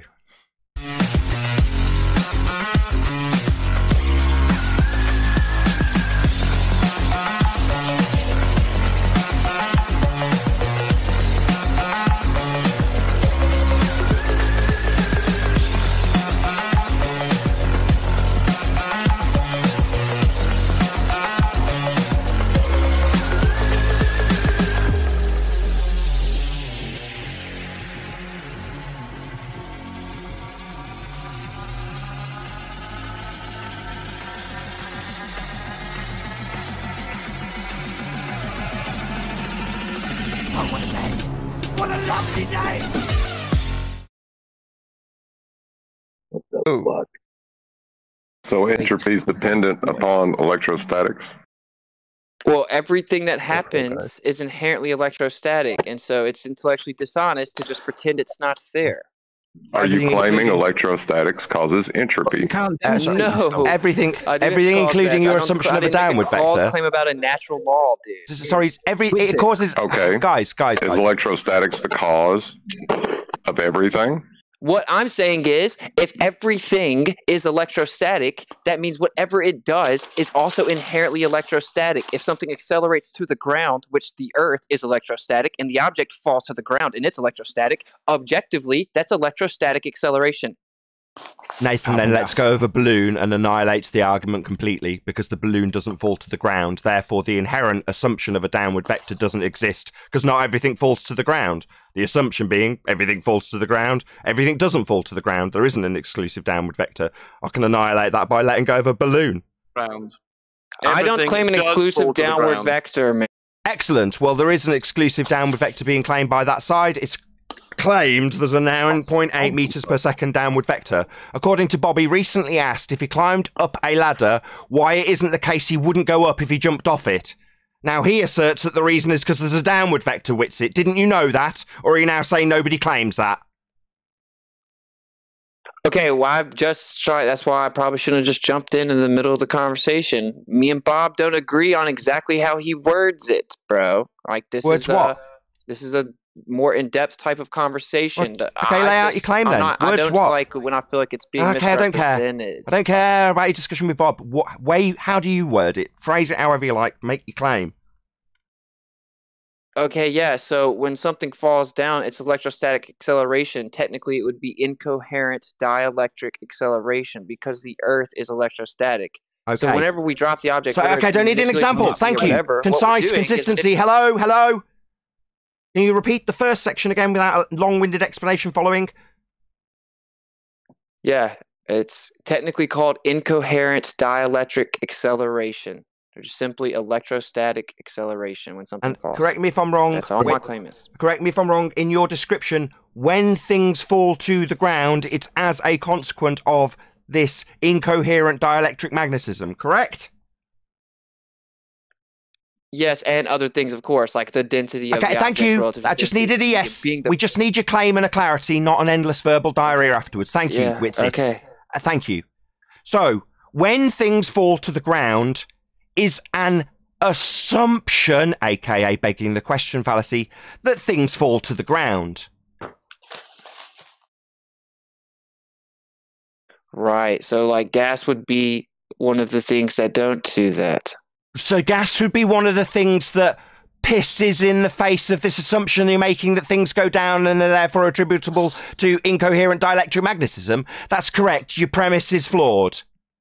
Things don't just go down. Well, actually, Witsit. there's just a net. I know, but I'm not saying, but dude, I'm not saying things just go down. They don't, Witsit. I know you're not just saying it, but anybody with half a brain knows that that doesn't happen. But you start your statement with when things go down, don't you?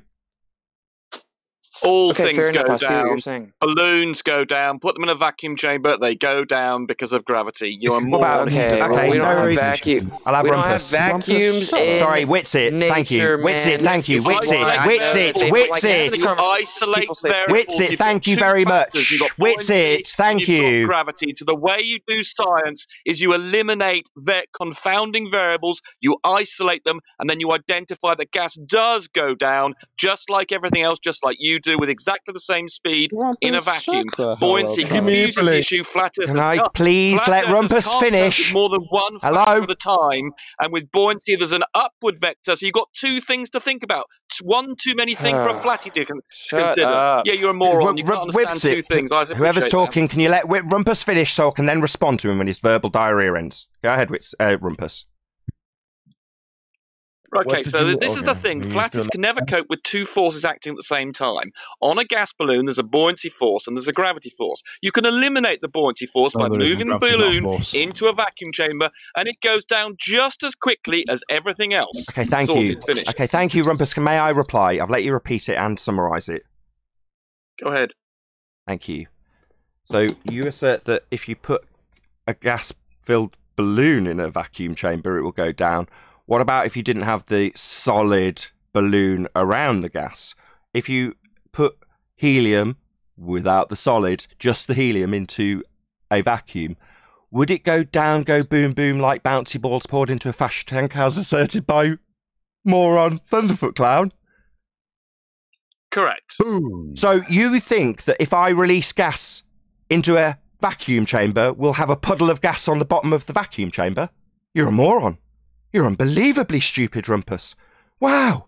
You think that gas won't expand equally into all of the vacuum? Well, you're very stupid, Rumpus. Gas expands in all directions. While a helium-filled balloon might go down, go boom, boom, the gas expands in all directions to fill the availability of the vacuum chamber. You're stupid, Rumpus. Like, on another level, thick. I'd ask Santa But you're going to get an answer. You're going to get an answer. shocking. All little gas Holy shit, molecules. Rumpus. He let you finish, Rumpus. Why He don't you did let him finish. He did finish, Rumpus? finish. Yeah, what happened then was, while I was explaining just how stupid Rumpus was, he talked through every word because I annihilated his argument. His argument being that helium will pool in a vacuum chamber? That's the most stupid thing he's ever said here. I mean, that's really thick. So he's going to have to talk through it. Unfortunately, all he's doing is preventing Discord from hearing me, the flat earther, point out that if you release helium into a vacuum chamber, it will expand in all directions. It won't pool on the bottom of the chamber. That's just Rumpus, a globe-believing moron, and his abject stupidity on show for my audience. That's all that is. Without Rumpus interrupting constantly, me pointing out that helium won't pool in a vacuum chamber, that's beyond absurd. Because he knows I can demolish every... You see, he's just talking through me claiming ad homs, not listening. Helium doesn't pool in a vacuum chamber. Let's see how many times I have to say it to the fundy believing zealot. for him to concede that he's just wrong. Helium doesn't pool in a vacuum chamber, Rumpus, you're wrong. Balloons go down in a... Somebody's muted correct. him. So Witsit is completely correct. Things fall down always, whether they're balloons or Okay, not. shut up, dude. Don't bring my name up. I don't believe that nonsense you just said.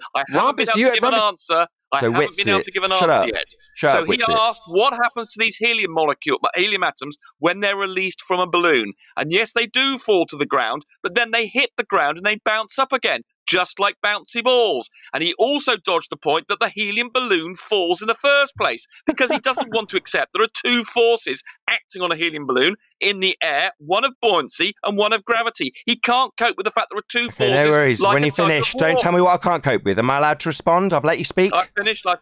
Excellent. Let's see how long before you interrupt every word do I say. Okay. Okay, Ron, you give me enough time immediately, to that's the answer.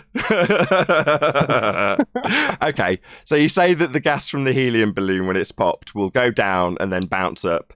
So is the pressure on the walls of the chamber equal on all of the walls, or is there more pressure on the bottom of the chamber of the helium going down, go boom, boom, like bouncy balls, as Thunderfoot asserted when poured into a fish tank? Is the pressure equal in all directions in the helium or not? There is a very slight increase in pressure towards the bottom of any vacuum chamber with a gas in it, due to the gas. So you're saying that gas has a bias downwards? Yes, exactly, as the balloon falls down, just like that. Yeah. No, not like the balloon. We're just talking about the gas. Just like the balloon. Just like the gas on its own without the balloon. The... Oh, it seems he's being very slippery. He's now introducing the balloon again? No. Correct me if I'm wrong, Adam. The expansion of gases into a vacuum, free expansion as described by the second law of thermodynamics, would put equal pressure on the walls of the container. Am I incorrect? Exactly, yeah. You introduce that in, it will just carry on and exhibit gas behavior it would, which would be straight linear motion until a collision occurs and then rebound off. In this case, if you've Adam is a moron, just like you. Oh, that's an ad hom interruption. Let's try again, Adam. He had to interrupt you by calling you a moron while you made sure the audience understood how wrong he was based on natural law descriptions. Feel free to repeat it, Adam. You're left with, obviously, the two options, the continuation of the gas continuing to exhibit gas behavior as described in physics, or the idea that eventually it runs out of steam and sits at the bottom of the tank. The bottom of the tank, it has a slight preference. There is a very slight increase in pressure at the bottom of the helium container than there is at the top. And if you understood about gravity and the density of helium, you would understand this. But given the fact you don't understand anything about math... That's just an ad hom adding on to his baseless assertion generalisation. So have you got any demonstrations? Nathan. Sorry? Apparently. They've got like these non-thinking molecules have preferences. There is a slight increase in pressure at the bottom of helium. And you still haven't answered the fact that helium balloons and at the same speed and acceleration as any other object in a vacuum chamber. So therefore, there is only, when you isolate the variables, as you should do if you're doing science, not having confounding variables with buoyancy and gravity acting at the same time, you get... Okay, yeah, but you're incorrect about that, Rumpus. Rumpus, you're saying a balloon will fall, a helium balloon falls down in a vacuum? Yeah, that's not true. There's a good I can. There's a good. No. Can you demonstrate that? Because I can demonstrate it expanding in all directions and actually blowing up in a vacuum. Dude, try and keep up. Right, a balloon will, but the gas won't. So just yes, it will. Simmer down. He's saying a helium balloon. Yes, a balloon that's right. filled with helium. So yes, that's right. Yes, that's correct. Okay, thank you. Yes, and he's correct. A helium balloon, with its solid nature, may fall down in a helium expired tank, i.e. there's no helium in the tank, there's helium in the balloon itself is solid, but the gas will expand equally in all directions in the tank. He's saying no, it's got a downward bias. So balloons do fall down then, Nathan. So balloons fall down, but the gas, helium, expands equally in all directions. Did you hear that, Witsit? What did you stop saying my name, dude? Dude, I don't agree with your nonsense bullshit side of the argument. Are you crazy person? Gas disperses omnidirectional in any and all directions. Okay, has has infinite vectors. It's instantaneously going to seek equilibrium. This is objective. This is a natural law. My argument has nothing to do with the nonsense that you say. My point is that everything's inherently electrostatic. And so it's just something we need to figure out more about. Well, I you're don't even wrong. claim that we can scientifically 100% validate it. You make up pseudoscientific You're all bullshit wrong. and claim that you Yeah, do but know it hang for a on, fact. you're So don't wrong. stop saying my You're name. just Stop saying my making name. up stuff about electricity. We can stop my Firstly, there's no Witsit. such thing as a natural Hang law. on, Secondly, let me you just made up that stuff about clarify. electrostatics. You know natural nothing law. about this subject. You're just making stuff up just like Nathan. You've no idea what you're talking about. Rumpus, I suspect you don't Rumpus, even do you know know the why the electrostatic helium attraction balloon- do you know between why the two helium charged balloon is objects. at the I bottom suspect you in can't a do vacuum? any of the I physics know it's or 10 to any the of the 39th mathematics. power stronger than your fairy tale of gravity on the Rumpus. smallest scale. Tell me I know what that you don't coulombs. know Tell in me what any way what coulombs. you're Tell talking me the about. basic electrostatic law. Tell me the basic electrostatic law. Then please tell me what that is. It's just the version that ended up getting copied with a knockoff, so you could come up with the fairy tale known as gravity. Tell me what the basic electrostatic law None of is. this matters. Stop. The point I jumped in is because you Tell keep me saying my what- name. You claim Listen, to listen, bud. understand this Listen. subject, yet you Stop can't even interrupting. tell me Act what like the an basic adult. electrostatic law is. Yeah, you're dodging the question.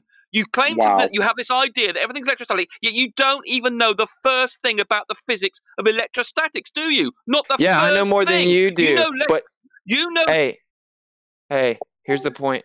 You're strawmanning my argument, acting like I agree with you because you're arguing with Nathan like a 5-year-old about such a stupid thing, right? I think Nathan misinterpreted me earlier, thinking I was basically saying something like you were saying. What you're saying is stupid, okay? So just please chill. Gas goes in any and all directions. I'm not claiming in any way that gravity's pulling gas down. All I'm saying is that there is an electrostatic resonance on the Earth, and everything's electrostatic, and it's super, super, super incredibly weak, but it's 10 to the 39th power stronger than they even claim about the bullshit gravity on the smallest You're scale. claiming it, That's but you my can't point. prove It's it. a conversation that we're having with people that aren't stupid, additional to what we found out. We're not listening to pseudoscientific bullshit fairy tales where you don't have any evidence at all. I can demonstrate electrostatics. You have nothing. You're just making stuff up. You can't demonstrate electrostatics. You just made that up, and you've no idea what you're You talking about. You had do the not know the opportunity first to law do of it. electrostatics. All you're all Tell doing me is the ad homming. basic law of electrostatics. Come on, demonstrate you know something. Why is it that when Witsit's arguing with Rumpus, he'll quite happily tolerate people sticking him on mute while I fight to keep him off mute? What's going on? Who's muting What's the Rumpus? question? Who's muting you? Yeah, not me. Someone's muting me. Yes, Yeah, I know, and periodically. I'm fighting to stop them. Who's doing that? Oh, that's me because Discord can't hear when I'm only muting him when the other person is speaking after he's finished his complete point. It's the only time I'm muting him. But if Hey, you'd like me to stop, I will. don't. The Rumpus effect.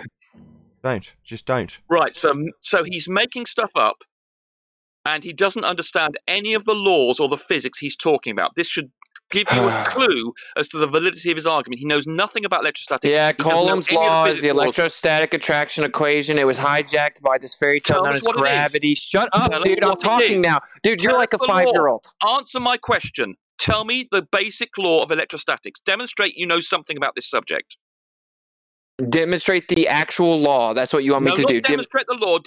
Tell me what the law is. I'm not asking you to demonstrate anything, which you can't do, obviously, in front of a microphone. I'm just asking if you know what the basic electrostatic law is. Please tell me.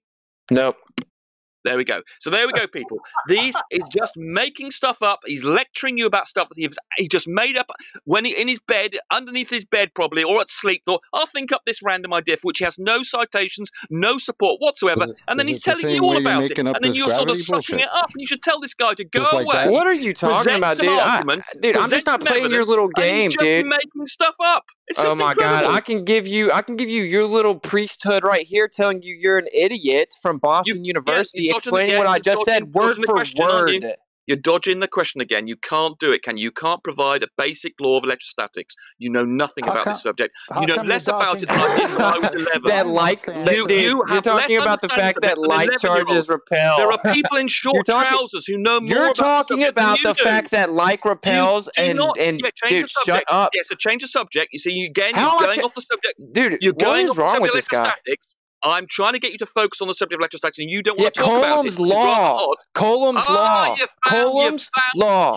I said that fucking 2 minutes ago, you idiot.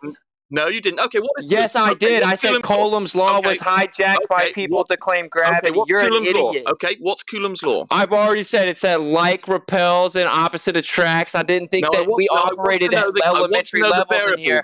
The point is that everything's inherently electrical. All you can do. All right, I'm disengaging. I want to know You're the a clown, variables. Chef. You're in a Coulomb's gamma. law. Shut up. I want you to describe the Coulomb's law precisely. He did say. Good. He It's did time say for that 2 Brian to minutes ago. engage now. Come Yeah, on, and I Brian. want to Okay, know yes. what the variables are in Coulomb's law. All right, he said he wants to disengage Rumpus, but Brian had something to ask you. Okay. We demonstrate he's an idiot. Okay, Brian, go ahead. Hey, Rumpus. Remember I talked about the balloon, Yeah, the helium balloon going down in the vacuum. Now, most people would say it's because of the density of the material of the balloon that's pulling it down, because it doesn't have the other more dense gases that normally surround the balloon and help it to have some kind of buoyancy. And I'm not speaking about buoyancy as in the equation, I'm just speaking about buoyancy as in colloquially. But the problem is that in that vacuum chamber, there is no other gases. So because there's no other gases, the helium that's inside the balloon doesn't have a need to fight against the other gases. So it doesn't have a need to go up because it doesn't have any denser gases to deal with. Do you understand? Correct, and that's why the force of gravity is then allowed to do its thing and pull it downwards. All you did was manipulate the Not gravity. medium. It's not gravity. What It's you've been saying all the density. time. The medium is what makes it dependent. Hang on. The directionality. Guys, the hello, medium it is in. Brian, and hello, whoever it is that's talking. Guy, now Rumpus is going to indefinitely interrupt. Did you not hear me say Brian? Go ahead, Brian. Thank you, Nathan. Yeah, Well, it's got to be that long, so relative something density presumably. is the reason that the balloon is going down, because the density of the material the balloon is made of, the helium itself, with the fact that there is no denser gases outside of that, and there's no gases that help support the density of the material, it's pulling down the helium. But the helium itself only has a want just What's to fill the pulling chamber. it down? It doesn't have a want to go directly What is the to force take that's out upward. pulling Hang on, the let me helium speak. down? It doesn't have a want to take an upward vector because there's no denser gases for it to deal with. What So is the it's contained force within the pulling balloon. the And the balloon- Rumpus, the Rumpus, density you seem of to the be. Hold on, material Brian. is I've more got than it. the helium. Brian. Yeah. Sorry, Rumpus, you seem to be interrupting him. I don't really understand what your problem is. Well, he He keeps was on in the talking middle about of this thing going down without explaining what is causing the balloon, the helium, to go down. There's a didn't force say. associated with that, and that force is called gravity. No, What? Rumpus, I'm trying to detail it, but you're not listening. What am I supposed to do?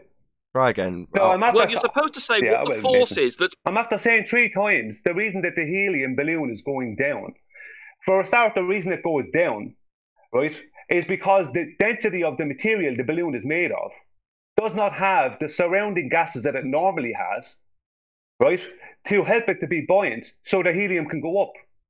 But the helium itself has no reason to even want to go up because there's no gases that are denser than it outside of it. That's why it doesn't have a want to go up. So if you bust that balloon open, Why the helium will does it just fill want up the He's chamber. not It letting doesn't him have to- finish, it is he? won't- Hold it on a won't have second, an upward Brian. vector. Hold on, Brian. You didn't get to make your conclusory point. So Rumpus decided that he was going to interject over the conclusion for the second time. I don't He really won't answer understand. my goddamn question. Your question about it going down when he's not describing it going down. He's describing the gas released from the solid that doesn't have anything supporting it in the surrounding air because there isn't any, expanding in all directions, but you're not letting him get to that conclusory point. You're stopping him at the point where it's got nothing to support the solid at the bottom of the vacuum chamber. That would be a solid balloon without any air around it. But when the gas inside the balloon's released, it expands in all directions. Now, Brian's not getting to make that conclusion, is he? You're talking through him. You've done it twice. He's talking about the balloon. Yeah, he was moving on to his conclusion about the gas inside the balloon, which is the example. You're just not letting him, are you, Rumpus? Because you're a fundy with a globe belief, and gas doesn't go down, go boom boom, like bouncy balls in a fish tank. Get him... Okay, you ask him that question. No, yeah, Okay. I want this. I'm trying to answer your question, but you keep coming in. Brian, fair enough. What force makes gas go down, go boom boom, like bouncy balls poured into a fish tank?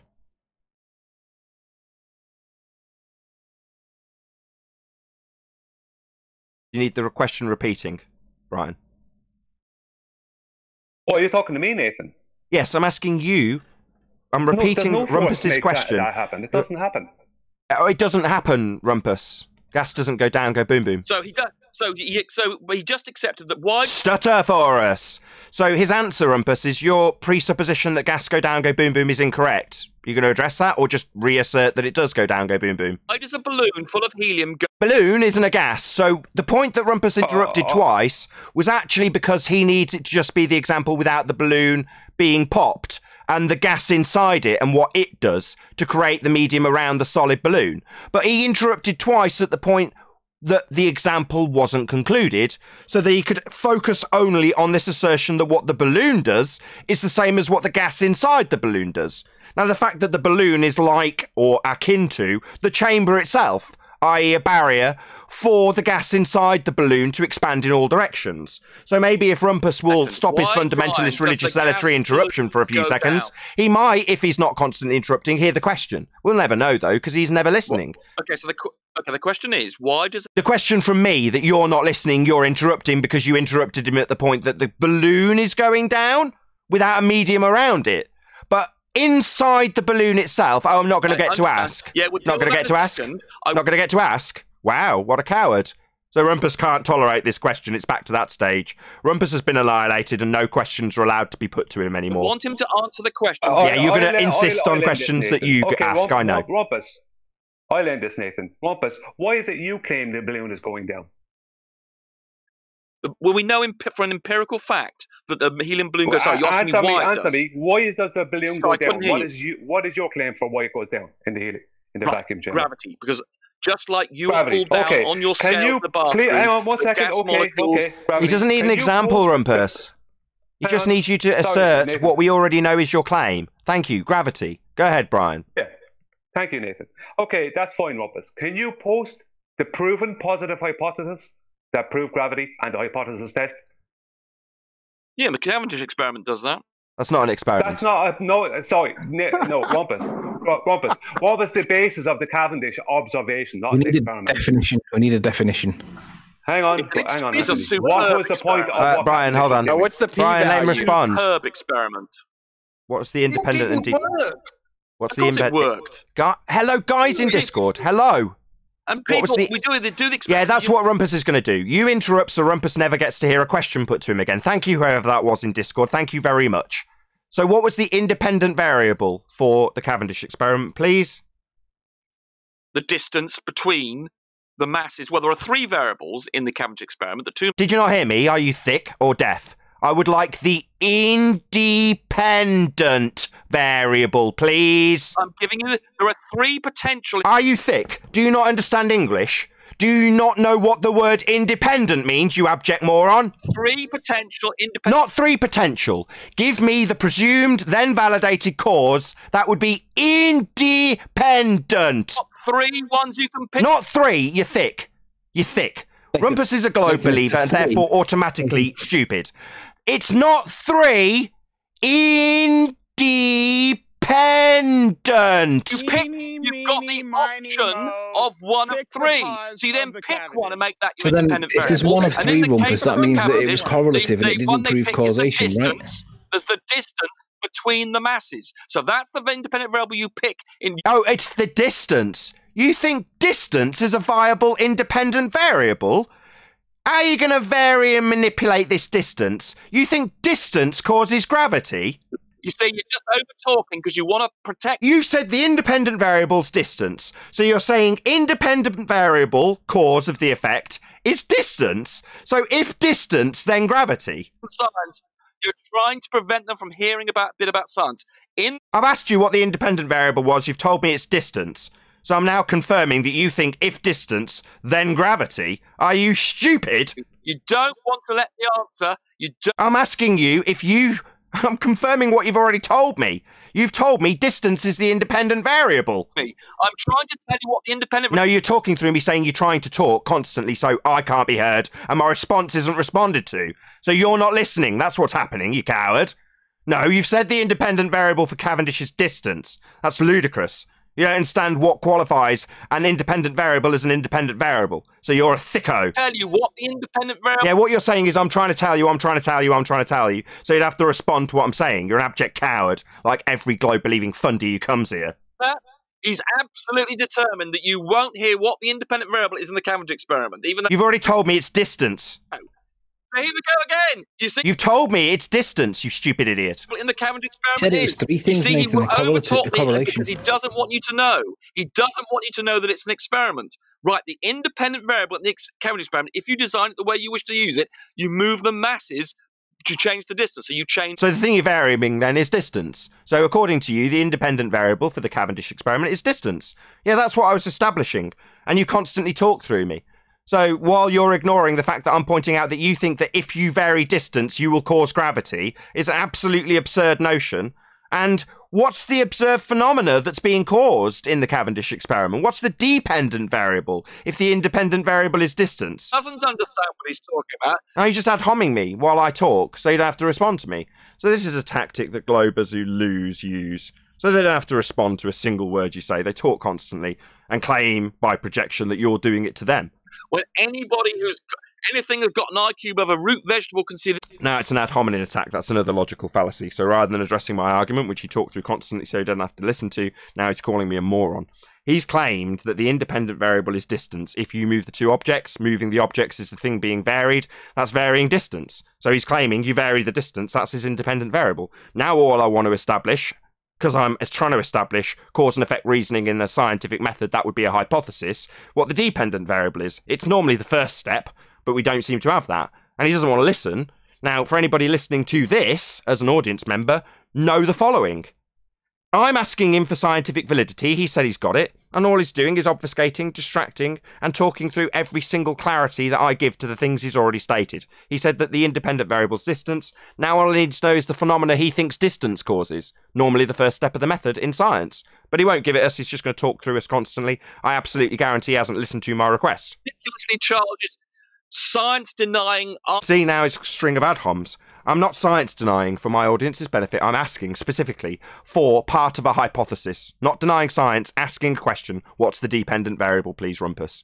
And he's trying to suppress and say. What's the dependent variable, please, Rumpus? I'm trying to tell you what. Stutter for me! He heard me that time, ladies and gentlemen. That's why he stuttered. He heard me ask him what the independent variable was. I'm now going to repeat that through him, non-stop. What's the dependent variable, Rumpus?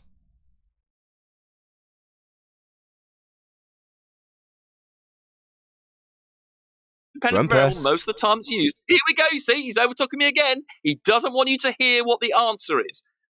So the independent variable is usually the distance between... I asked for the dependent variable. You've just repeated something that I've already got clarity on. So I'm going to interrupt and point out for my audience that is immediately obfuscated. I specifically asked for the dependent variable, not for a reiteration of the independent variable. I'll ask you again. What is the dependent variable in the Cavendish experiment, please, Rumpus? He is about this subject. You should be worried about... What is the dependent variable in the Cavendish experiment, please, Rumpus? You're thinking... Why is this guy preventing... What is the dependent variable in the Cavendish experiment, please, Rumpus? But this guy's determined that you don't... What is the dependent variable in the Cavendish experiment, you science-denying fundy? It's a dependent variable, man. I'm trying to tell you, but he won't stop talking. I'm trying to tell you what the dependent variable is, but he won't stop over-talking. So just fucking say it, Rumpus. No swearing. What is the dependent variable in the Cavendish experiment, please, Rumpus? It's really suspicious that he won't let me finish a sentence. What is the dependent variable in the Cavendish experiment, please, Rumpus? He won't let me say it. What is the dependent variable in the Cavendish experiment, please, Rumpus? What the dependent variable is? The dependent variable is the force that measured by the deflection of the torsion beam. So if distance, then deflection in torsion beam. So this has absolutely nothing to do with gravity, then? Notice he's got to over-talk me again, because he... I will do precisely as I like, nice and calmly this time. Why bother get wound up by this dick? So we've got our independent variable, that would be distance. You vary the distance of the balls. And he's told us that that causes the dependent variable a variation in a torsion bar. So the dependent variable, according to Rumpus, is the variation in a torsion bar. That's not a natural phenomena. And that's because he's a your science voice is the denier, only and he voice doesn't I've understand heard what for an the experiment last is. Please, can you shut up? 5 minutes. Rams, you're making matters worse. He doesn't want you to hear the Rams. answer. He doesn't want you to hear the answer. Don't you just Shut say up! it? You just keep saying the same thing over and All over. we can hear on Discord is you, Rumpus. We can only hear you. Would you like Oh to my hear god. So, Globers. Smoke, bro. Man, Complaining about Rumpus. That's shut up! Go chill. Who else Bruh. wants to cause chaos? Yeah. Come virus as well. You can shut up. So, I Rumpus. can't do 10 seconds. I can't Just do 5 wait till seconds he's to done give you the talking. answer. I want to just give Anyone you 5 else? seconds worth of answer. So here we go. You've given me your answer. I'll summarise it again because you had a load of white knights cause a load of disturbance. So I'll summarise your point. You said if, that would be independent variable, variation in distance, then a variation in torsion bar. What he was doing, he would not be doing this. The fact Yeah, so I'll try again for my audience's benefit. I've gone through the scientific method. I have to. I've got somebody at my door ringing and ringing and ringing. Bear with me a second. I don't stop him spouting his drivel. I only get excited when I'm prevented. So the answers are the independent variables, the distance between the masses, and the dependent variable. See, I got interrupted again. And the dependent variable is the deflection of the torsion bar. You do realise, Where the fuck do we see that in hang on. nature, you clown? Thank you, do Rumpus. realise, Now shut Rumpus, up. that You out of your Henry mind. Cavendish wasn't trying to prove gravity. You know that, don't you? With his observations. Rumpus. Sorry, I Rumpus sitting here trying to prove the old and busted gravity anyway. And he was using gravity as a means of measuring Sorry, the depth of the can I Earth. just get Rumpus's attention for a second? So we established what your independent variable was, and your independent variable was the distance that you can vary between those two objects. We also established that your dependent variable would be the torsion bar. That would be a non-naturally occurring phenomena. Now, science is the study of naturally the... occurring. And of course he's going to interrupt. Yeah. Squirm for me. Science is exclusively interested in the physical and natural world. Step 1 in the scientific method is to observe natural phenomena. Torsion bar twist isn't a natural phenomena, therefore this isn't a scientific experiment, Rumpus. You're just incorrect. Is the force on your bathroom scales natural? Yeah, he's just talked through every word of that, ladies and gentlemen. Just for the audience's benefit, Rumpus didn't listen to the conclusion of the argument. The argument being that he's got science for gravity, and there's 2 issues. He's not going to listen to either. But I'll tell you, while the fundy constantly talks. The first issue is he's trying to prove with science that there is gravity. And according to him, he's actually validating the cause of torsion bar twist, not gravity. The second problem is that science deals with natural phenomena, and torsion bar twist isn't natural phenomena. Now, Rumpus hasn't listened to the conclusion, because that's where he dies and does his argument that Cavendish is scientific validity for gravity. It is not. I mean, even he can't be believed with the argument he's just presenting. No, you didn't listen to it. Let's see Can if we you can... also Hold on. pull out a third problem with that, Chocolate! Nathan? Hello? Let's see if you can strongman my argument. Let's see if you can actually repeat my argument back to you. Me. Go ahead, Rumpus.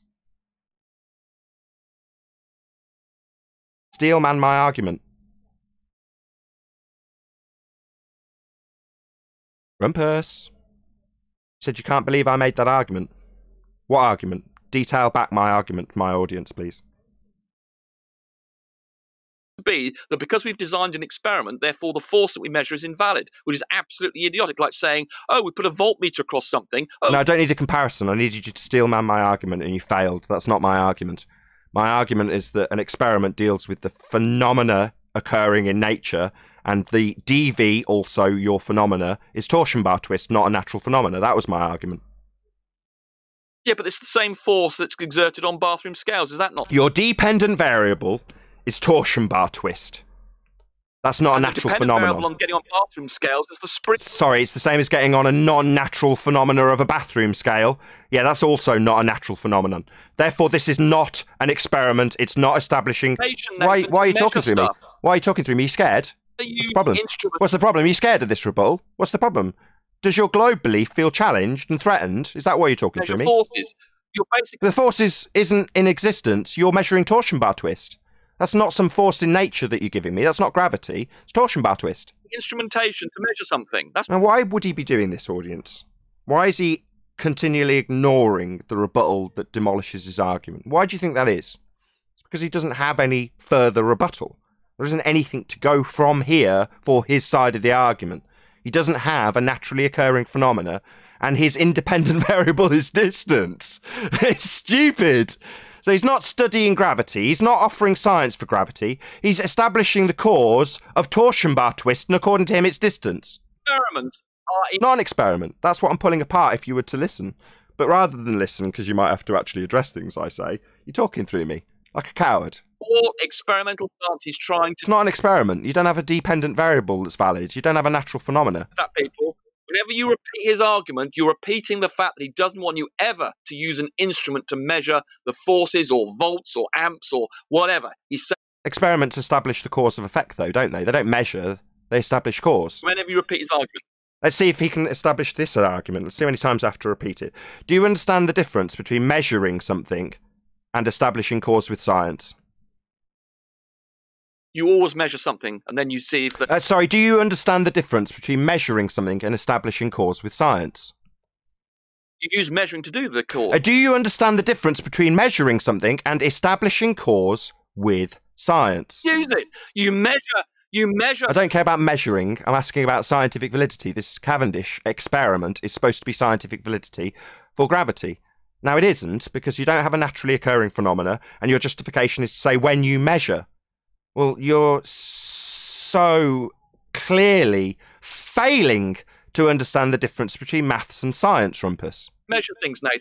Yeah, measures maths, isn't it, dickhead? But we can all So hear you you do on in here. fact have to measure things. Excellent. Yeah, it measures maths, though, and science establishes the cause. And clearly, because you don't know the difference between establishing cause with science No, you don't. and You measuring something with maths. You don't understand about measuring cause because you Measuring cause? complaining we're measuring. Measuring cause? We're measuring a force. We're measuring a force. Oh, measuring a force. That would be maths, then, not science. We then measure the dependent variable. So you A dependent variable in this example is not a natural phenomenon. It's torsion bar twist.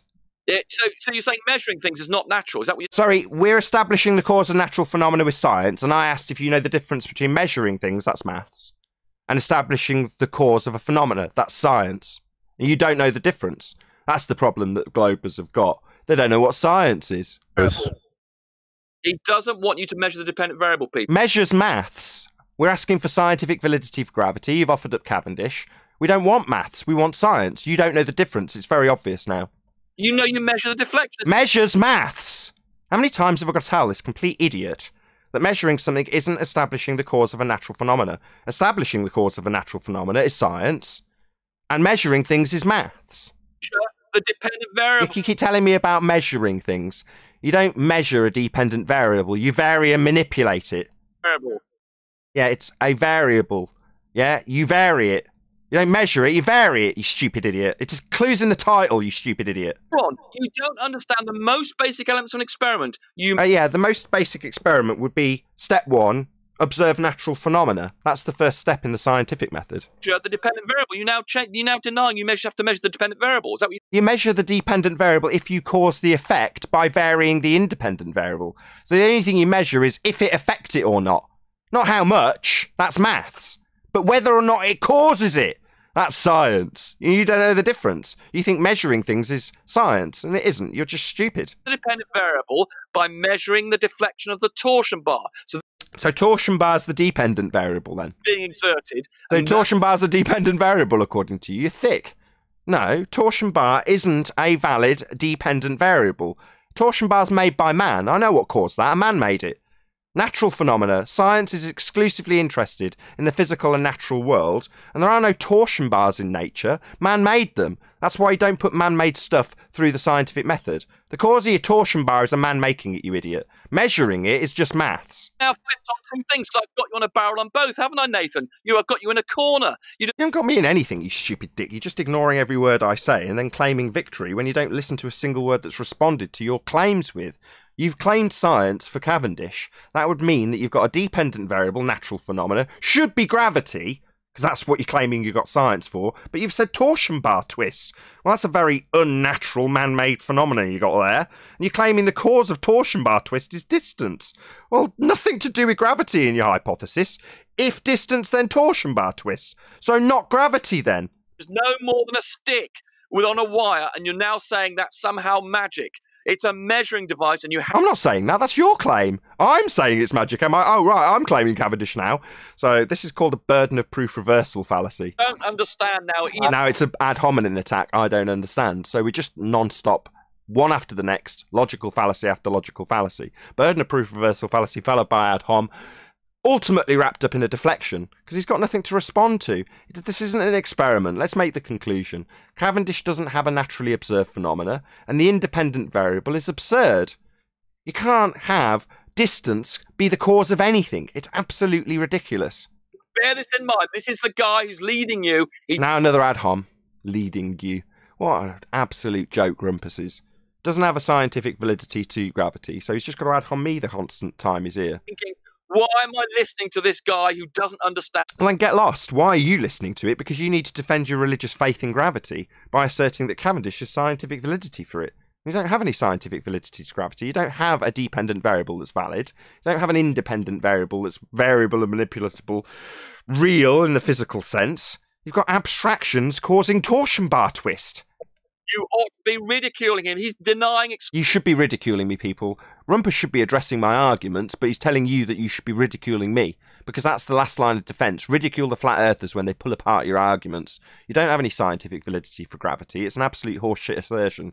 As for the gas go down, go boom boom with gravity, gas expands in all directions, Thunderfoot's assertion that gas go down, go boom boom, or Witsit's assertion that there's a downward bias in any shape or form is absolutely ludicrous, when gas expands in all directions in equal vectors.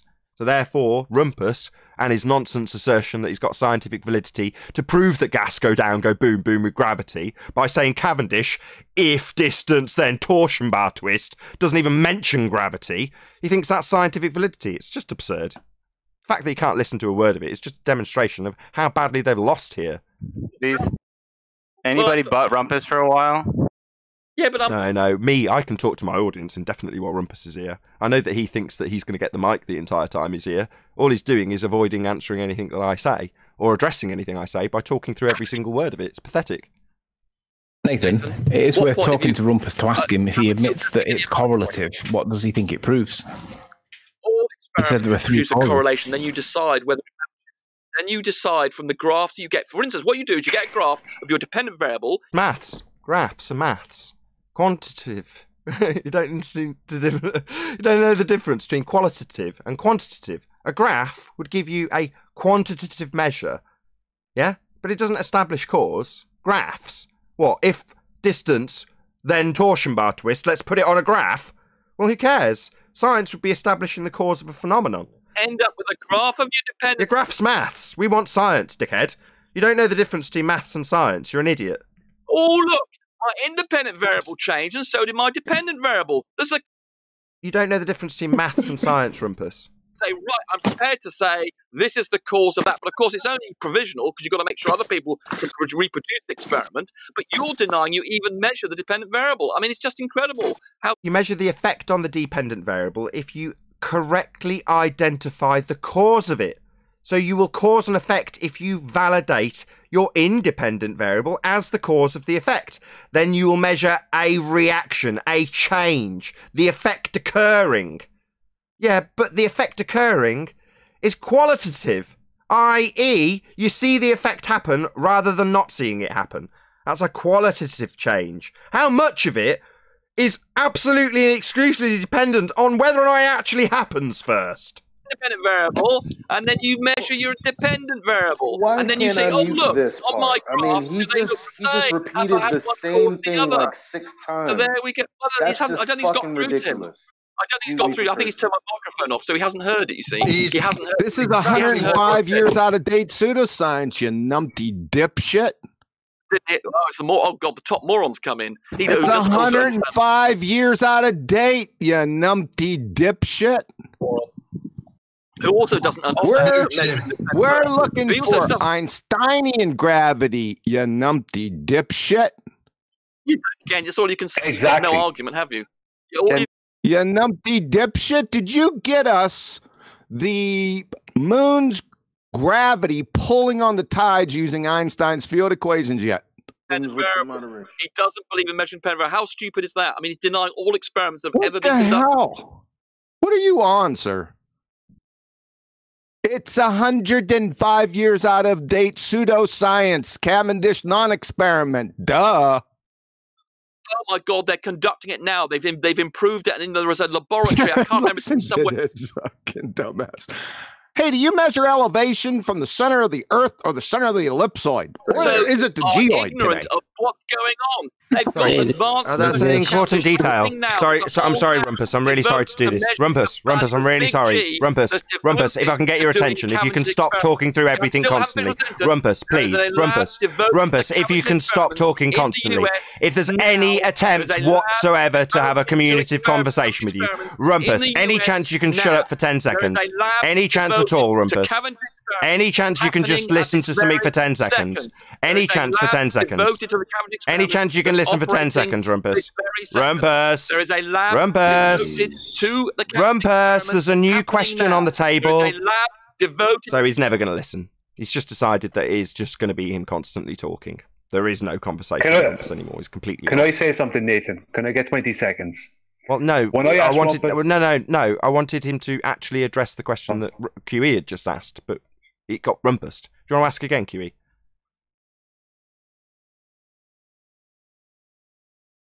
Is elevation the same as the distance to the centre of the Earth? I'm sorry, Rumpus? go ahead. Is elevation the same as distance to the centre of the Earth, Rumpus?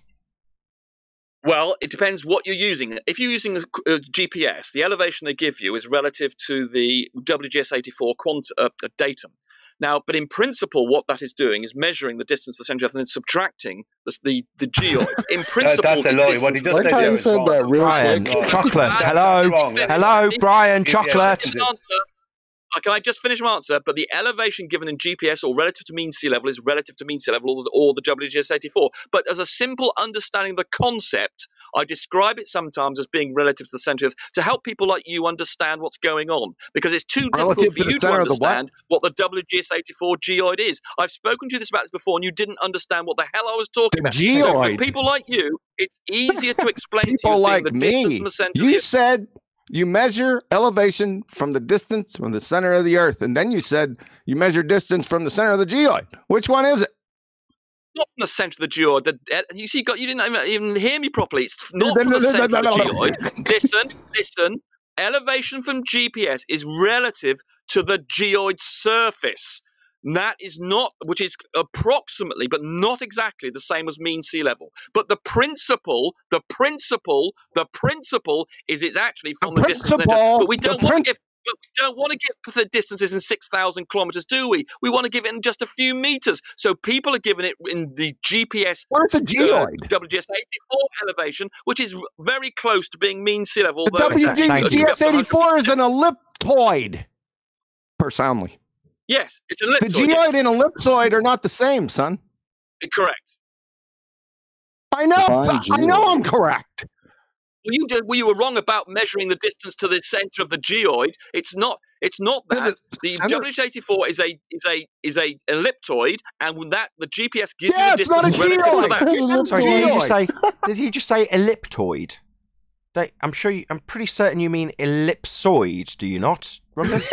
You're absolutely right, ellipsoid, yeah, correct. So you dumb shit, you can't even speak English correctly. So why are you talking on this subject when you can't even say the words correctly, you dumb idiot? Go back and learn English. Well, you get everything wrong. You are as thick as soundly. Excuse me, guys, I'd like to berate Rumpus for his abject stupidity. You are as thick as soundly. I don't understand.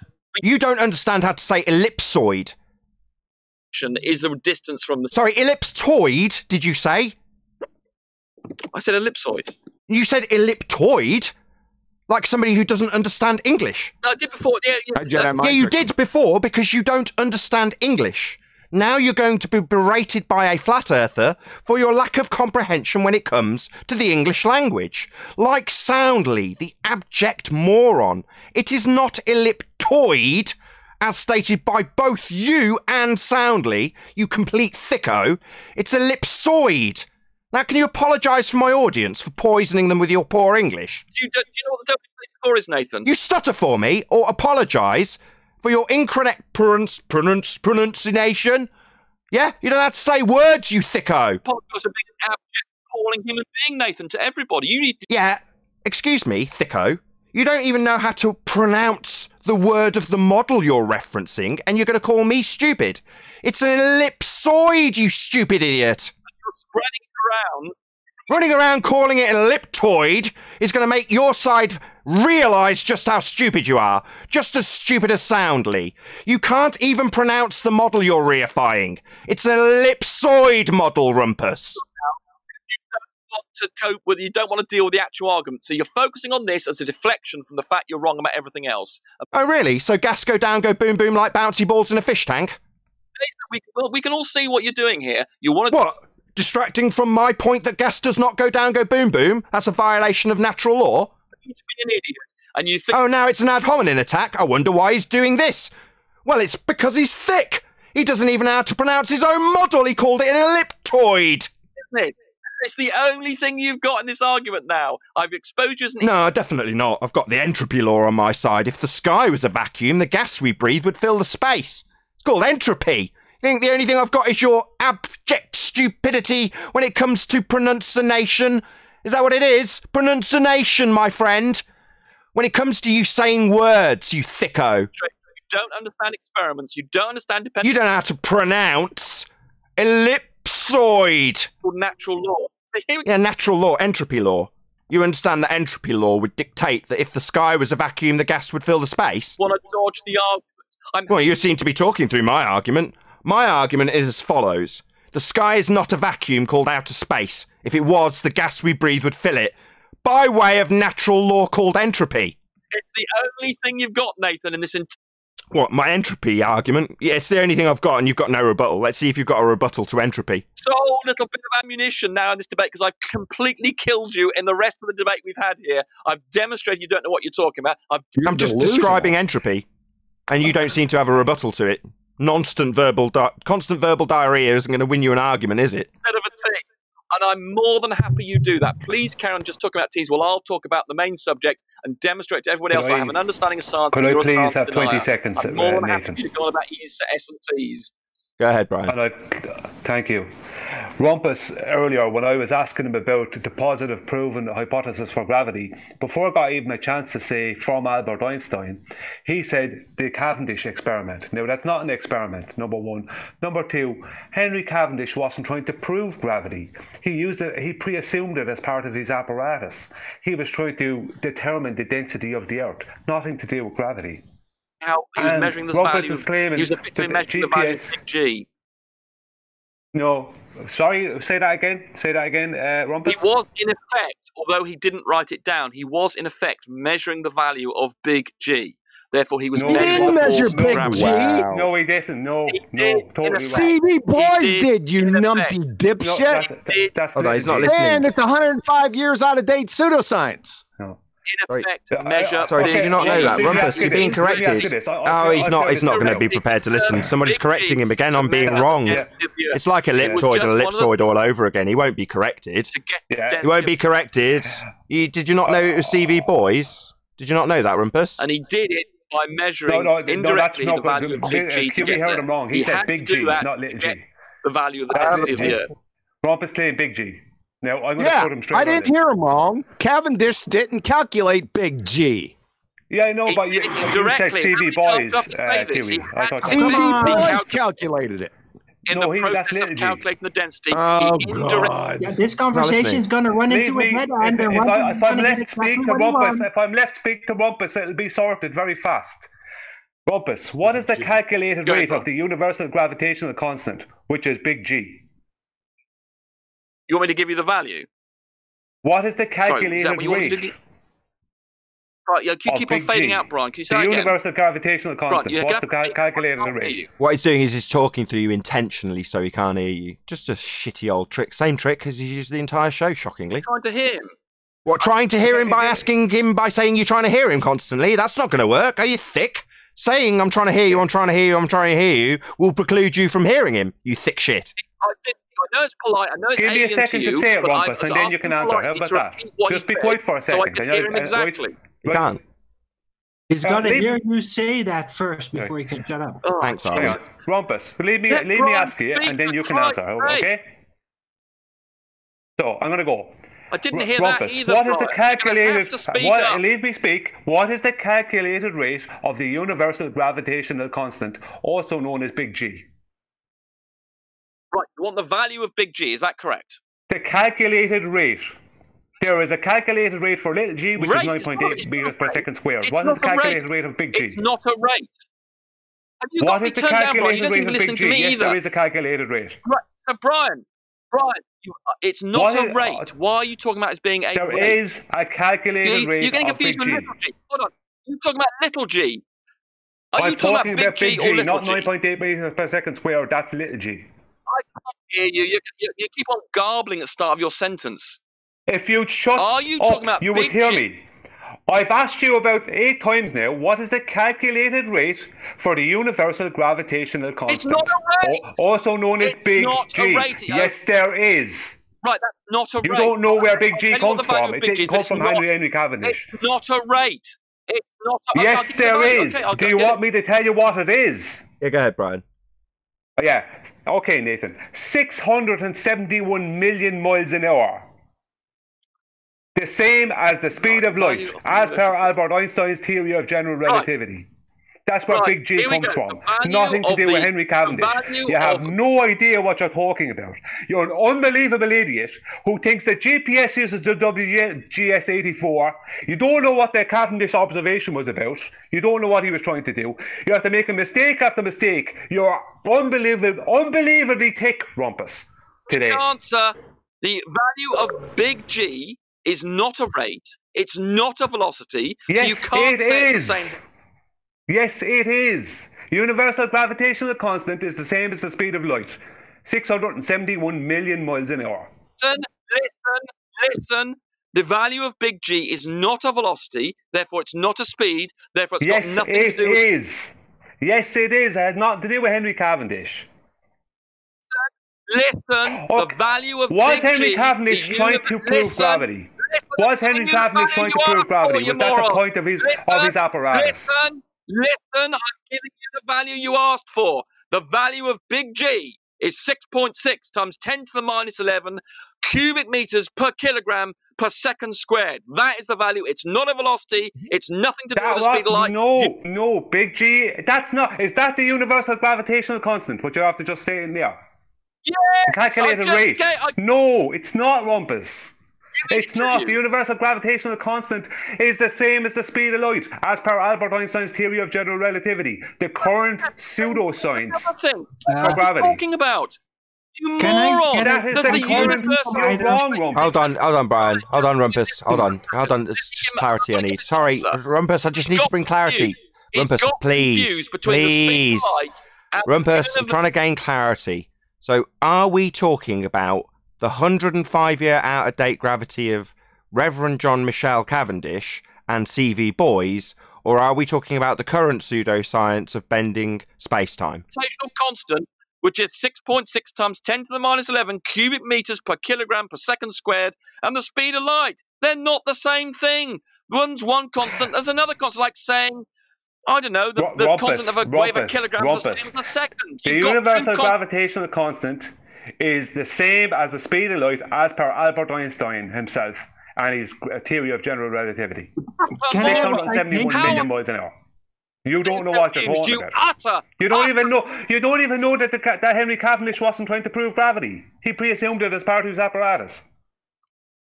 Can I have a citation of either of you? Because this is all abracadabra to me. I don't know which one is true. He was measuring the value of big G in effect, although he didn't print it in his bloody paper. He indirectly determined the value of big G, and he had to do that to determine the density of the Earth. He was determining the density of the Earth, not determining gravity at all. It was pre-assumed as part of his apparatus. Demonstrate what a moron you are. Let me get it straight. No, hold on, Brian. Hold on, Brian. Yeah. Hold on. So, according to Rumpus, he's just disclaimed that after the fact, it was shown to be correlated with this gravity that he's describing. But yet at the beginning of his entrance, he told us that it was scientific validity for gravity. So it's not actually even part of the paper then, Rumpus. Of course gravity is part of the paper. He goes on about the force of gravity in it. He goes on about the force of gravity before he's actually validated it with the experiment. No, he's establishing in the experiment, he's saying we've got this phenomenon about gravity, your bathroom scales weight, and he's saying, right, okay, I believe it to be by Newton's laws caused by the masses. So what I'm going to do... Hold on, Brian. Brian, hold on. Stop interrupting me. And so he's then saying, right, we've got this phenomenon about things attracting things one another, and Newton had this theory that what it was caused by. So he then decided to measure the force of attraction of masses using his experiment. And then in the process of doing that, he indirectly determined the value of big G, and then he used effectively, though he didn't quite didn't print out directly, then worked out the density of the Earth. But he had to go through working out what big G was in effect in his experiment. Okay, and do you understand? Hold on a second. The experiment, therefore, wasn't actually proving gravity then? Yes, it did. It proved as mass attracts mass.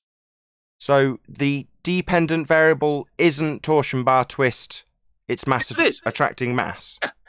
Okay, he's trying to okay, thank you. Okay, Rumpus. Okay, Rumpus, I'm trying to gain clarity. Yeah, you're just being an intolerable prick immediately as soon as a conversation starts. It doesn't seem to matter how reasonable anybody is with you. Between masses, and therefore he... Yeah, I don't need your verbal diarrhea. I needed to ask a question. You don't like the facts. I know you don't like science, Nathan. I know you want to deny the science. You're not answering. You're just blabbering on. Yeah, just blabbering on.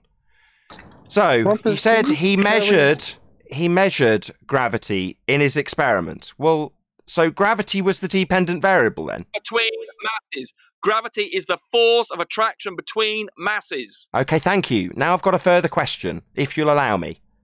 Where's this experienced in nature? When you get on some bathroom scales, you see the force. So if I put a helium balloon on bathroom scales, it'll do the same? In a vacuum, it will, yes.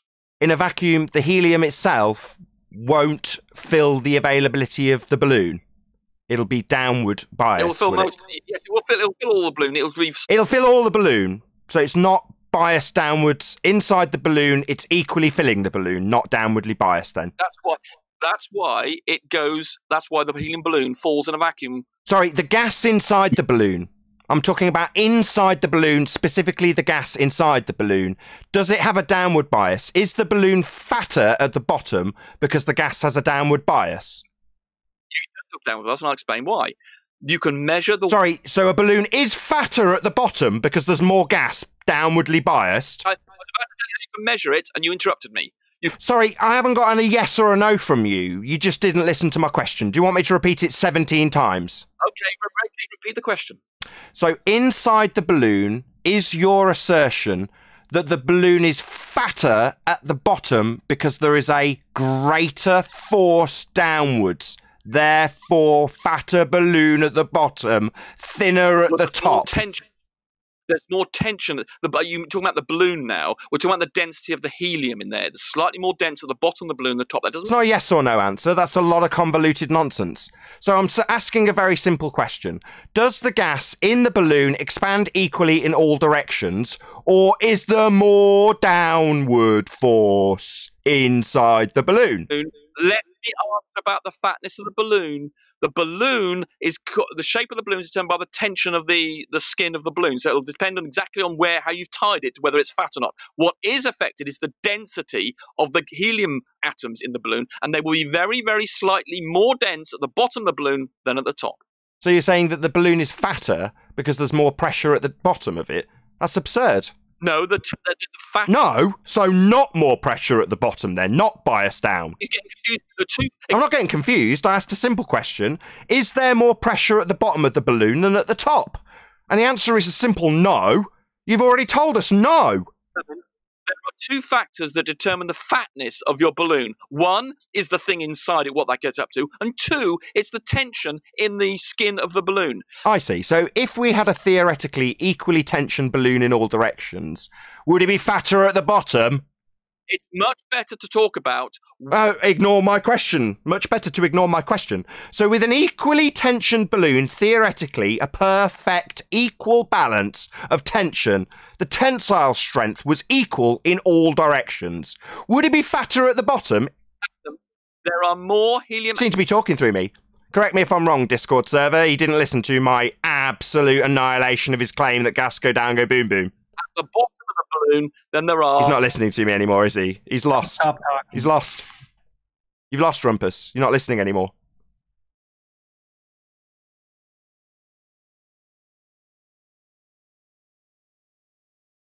So, gas doesn't go down, go boom, boom. In an equally tensioned balloon with equal tensile strength in all directions, the gas will expand equally in all directions into the balloon. You don't have fat balloons at the bottom because there's more gas pressure at the bottom of them. There is no bias downwards. And there he goes again, interrupting me before the conclusion, because he's lost. There was a stone cold silence before I did that. He had plenty of opportunity. There was a stone cold silence. But while I'm talking, he knows he's lost, so he's going to interrupt every word of it. The balloon has gas inside it, while I get interrupted by Arwin. And the balloon would have equal pressure on all surfaces of it. That's what gas does. It expands in all directions. Helium than there are at the top. There are more helium atoms at the bottom of a cubic container than there are at the top because gravity's pulled them down. Well, then you'd have greater pressure at the bottom. Then the balloon would... You live in fantasy land, Rumpus? Then the balloon would be fatter at the bottom. Then the balloon would be greater in size at the bottom and thinner at the top. That's not what balloons do. They have equal pressure in all directions. There is more pressure at the bottom of a container. That's a baseless generalisation assertion that you're not backing with anything. That's not what balloons do. Oh, it's a scientific fact. Scientific? You don't know what science is. You think measuring things is science. That's maths. You're an idiot when it comes to science. You don't know what it is. No, it's not. No. Measuring things is not maths, Nathan. Measuring things is not maths, Nathan. Somebody put quotes around that. Rumpus, 2020. Measuring things is not maths, Nathan. You don't understand That's exactly what what it exclusively is. Yes. Rumpus has just declared to my audience, quote, measuring things is not maths, Nathan. Rumpus. Correct. Correct. But hey, Nathan, I wanted to address the helium balloon, supposedly one part being fatter than the other because of whatever reason. Well, I'll tell you, a balloon, whatever helium is in there, if it's filled with helium, it will actually go with the bigger part to the top. You know why? Because helium always in regular air wants to go up, yet the balloon itself is rubber, and the bottom part, you know, where it's knotted closed and all that, is slightly more dense than the rest of the balloon. So actually, the less dense part of the helium goes down with the more rubbery part of the balloon. So it's actually quite exercise. It's a physical exercise. If you're measuring something in the physical world, and then you turn it into a number. But because it turns into a number, you then think, oh, it's just maths, because you're a moron. You don't understand where that number came from, which is a physical property in the natural physical world. So numbers are physical properties, then. It's not a pure mathematical thing. You are a moron to think so that it's just numbers are a physical properties, just because really. it's got a number. You reality to numbers. Try not to interrupt. He's not listening. Verbal diarrhea time. He's lost badly, so it's verbal diarrhea time. Never let your opponent say anything from the point that you've lost, and then people will think you've won. You are a moron to think... Or ad hom them constantly, rather than listening to anything addressed. So you think numbers are physical? That's your question. Bring a physical property that has a quantitative value. Oh, quantitative? What does that mean? Maths. What does quantitative mean? All science is... No. Quantitative, right? Yeah, describing it with numbers. That's not a physical property. What are you talking about? Have a number. Does that make it pure maths? No, it doesn't. No worries. Bring me a bag of nines. Yeah. I mean, the gift that just keeps on giving, huh? You're confused about so much. It's just I'm not confused. It's a request. Bring me a bag of nines. You're a moron. I mean... Bring me a bag of nines, then. Do you understand the dependent variables? Do you understand what a bag of nines looks like? I've never seen one. Has anybody ever seen a bag of nines? Dependent variable. has got a Yes, value. in You Germany. understand that it's got a number. Does that make it just pure math? It represents a physical property. It represents, so it's abstract then. It's not physical then, it's representative of something else. So abstract then. It represents a... That's abstract then. Stuff like that. So not physical then, that's abstract. Maybe talk constantly, you coward. You measure a dependent variable. So that would be abstract then. Representative of, but not physically actually. So that's abstract, Rumpus. Maybe ignore me. You're measuring a phenomenon. You're giving it a number because science is all about measuring numbers and working out the relationship between That's maths. God, you're That's a maths. naughty dipshit. Science is about measuring numbers? How do you measure a number? Dude, hey, remember, numbers are not math, they're just science, and science is not Hold on. number. Do you Rumpus understand that said science is about is a measuring number? numbers. The How do you measure a number? Is a Rumpus? number. All right, I just It's got to a tell. number. Okay. Nathan. You have I just to need to. represent it in math, but Rumpus. it originated from a physical quantity. But it's a number. We have to represent a physical quantity with a number. It's a dependent Okay, variable. thank it's a you, variable. Rumpus. Variable Thank means you. It's a number. Thank you. Maybe say it 16 times. I just want to tell you something, Rumpus. A very Well, you wise, didn't have a topic yet. a very Let me say it wise once. man once told me. Just talk me, and then I'll just say it once. Go on then. Say what you like. Right. Okay. Well, a dependent variable is a number, but it represents a physical quantity. What the hell? So your independent variable is now a number. This is yes. You have to measure it. So, for instance, if you apply a force on something, that's your independent variable. That's got a number associated with it. Yes. If you want to draw on a graph, which you do, you end up with two graphs of your dependent variable. Draw on a variable. How do you manipulate a number? They represent physical quantities. I mean, do you not understand this? I mean, you have to be really, really, Rumpus, really how do you stupid to think manipulate a otherwise. number in the physical world? I think you're mixing up a mathematical formula with a scientific hypothesis. That's correct, Darwin. He doesn't know the difference between maths and science. That's right. Property, and then you have to apply a number. You have to say, what is this physical property that I'm looking at? And you have to assign it a number using some unit scale. So you have to measure things with numbers. Hold on. What was the I mean, if you don't question that Betty understand this, asked I mean, I you? don't Hold on. understand. Hold on a second, guys. What was the question that Betty asked you, Strieber? I was gonna say that too. What's the equation for germ theory? Yes. If maths is science, there what's is- What's the equation You're for germ breaking up. theory? You've been asked what the equation for germ theory is. Well, anybody. Well, it depends what part of germ theory. If you're talking about the spread, for instance, how germs spread, No, there will germ be a theory. mathematical relationship of how. No, Well, germ most theory. science, What's the almost all equation science- of almost germ all science- theory? I know you don't because you can't. Oh, pardon me. You don't understand anything about maths, so you dodge the issue. But almost all science, particularly physics and chemistry, is all about maths. Sorry, we're going to ask you 17 times in a row until you accept that you don't have an answer. I'm going to ask you, and then you're going to interrupt, and then QE's going to ask you, and we're going to do it non-stop. What's the equation for germ theory, the Rumpus? Yeah, well, okay, if in germ theory you have a dependent and an independent variable, those will. Yeah, we know it's science. Yeah, we knew that. Now we want the equation for it. Go. Well, if there is some element of it that has an equation value, has a independent Not variable, then some you will have an element. equation for it. The germ theory equation, so basically, please. you're saying that germ theory doesn't have any independent variables. Well done. You've just described the problem. Sorry, we'd like the equation for germ theory, please, Rumpus, because everything is numbers according to you. So I'd like the equation for germ theory. Go.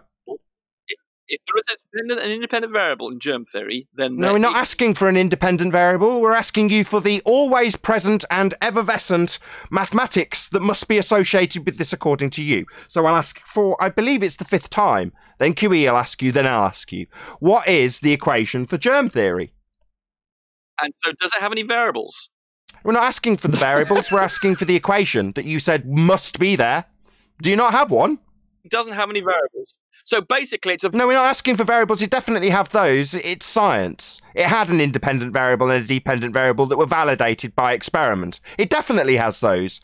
But you assert that it must have mathematics. Now we're asking for the equation for germ theory. Almost all science is quantitative and has variables, yes. Oh, excellent. Give us the germ theory mathematics then, please.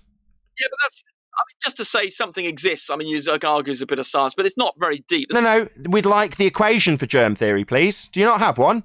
You must have one according to you. Are you just wrong? You have to quantify it. Go on then, quantify it with an equation. Give us the equation for germ theory. Go. That doesn't, right, so do you accept, you claim the scientific method always has to have an independent variable. No, we asked for the equation for germ theory. Hold on. Are you saying that all science has to be based on the scientific method? If so, No, we're asking you, the one who said it always involved maths, for the equation for germ theory. Don't you understand English? Elliptoid? Science doesn't have to have an independent variable. Sorry, we're asking you for the equation you said would always be present for germ theory. Do you have an equation for germ theory, Mr. Maths must be always present? Contradicting himself. No, I'm asking for the equation for germ theory. It seems you don't have one. Independent variable. Yeah, he said repeatedly that science is about the scientific method. So That's right, and you said it was about maths, and now we're asking for an equation for germ theory, something that's been scientifically validated. Do you have one? You heard it here today. Yeah, we asked you for the equation for germ theory, given that you say maths must be always present, and you don't seem to have one. Do you have an equation for germ theory? Here we go. There, you deny, you've contradicted yourself. You've just no, I asked for an equation for germ theory. I haven't contradicted myself. I'll repeat it. It's probably about the 10th time you've been asked. You claimed maths is always. We're saying, give us maths for germ theory. What's the equation? You haven't got it. Bear that in mind, people. So if he ever says that science always has to have a scientific method and independent variable, you can tell him, oh, Nathan, what did you say on the 22nd of the 12th, 2020? I said, what's the equation for germ theory, Rumpus? So there we go. So there we go. We didn't get one. So maths not always there in science then? Nathan, do you believe then that all science... Maybe distract onto a new question. We're waiting for the equation for germ theory. Can you ask him again, please, QE? He doesn't seem to be answering. Yes, germ theory is science. You're saying math is science, so give us the equation of germ theory.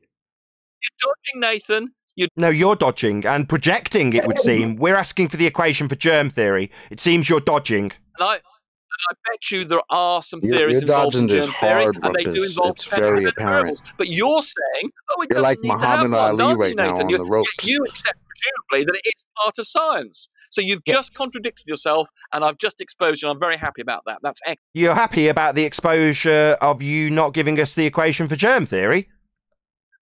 I'm very happy that I've just exposed you as contradicting. As a stuttering, stammering, not giving us the equation for germ theory moron that said maths is always present, and yet germ theory doesn't seem to have an equation, or you'd given us it already. Be experiments in germ theory which do have dependent and independent variables. Yeah, we know what science is. Yeah, we know that.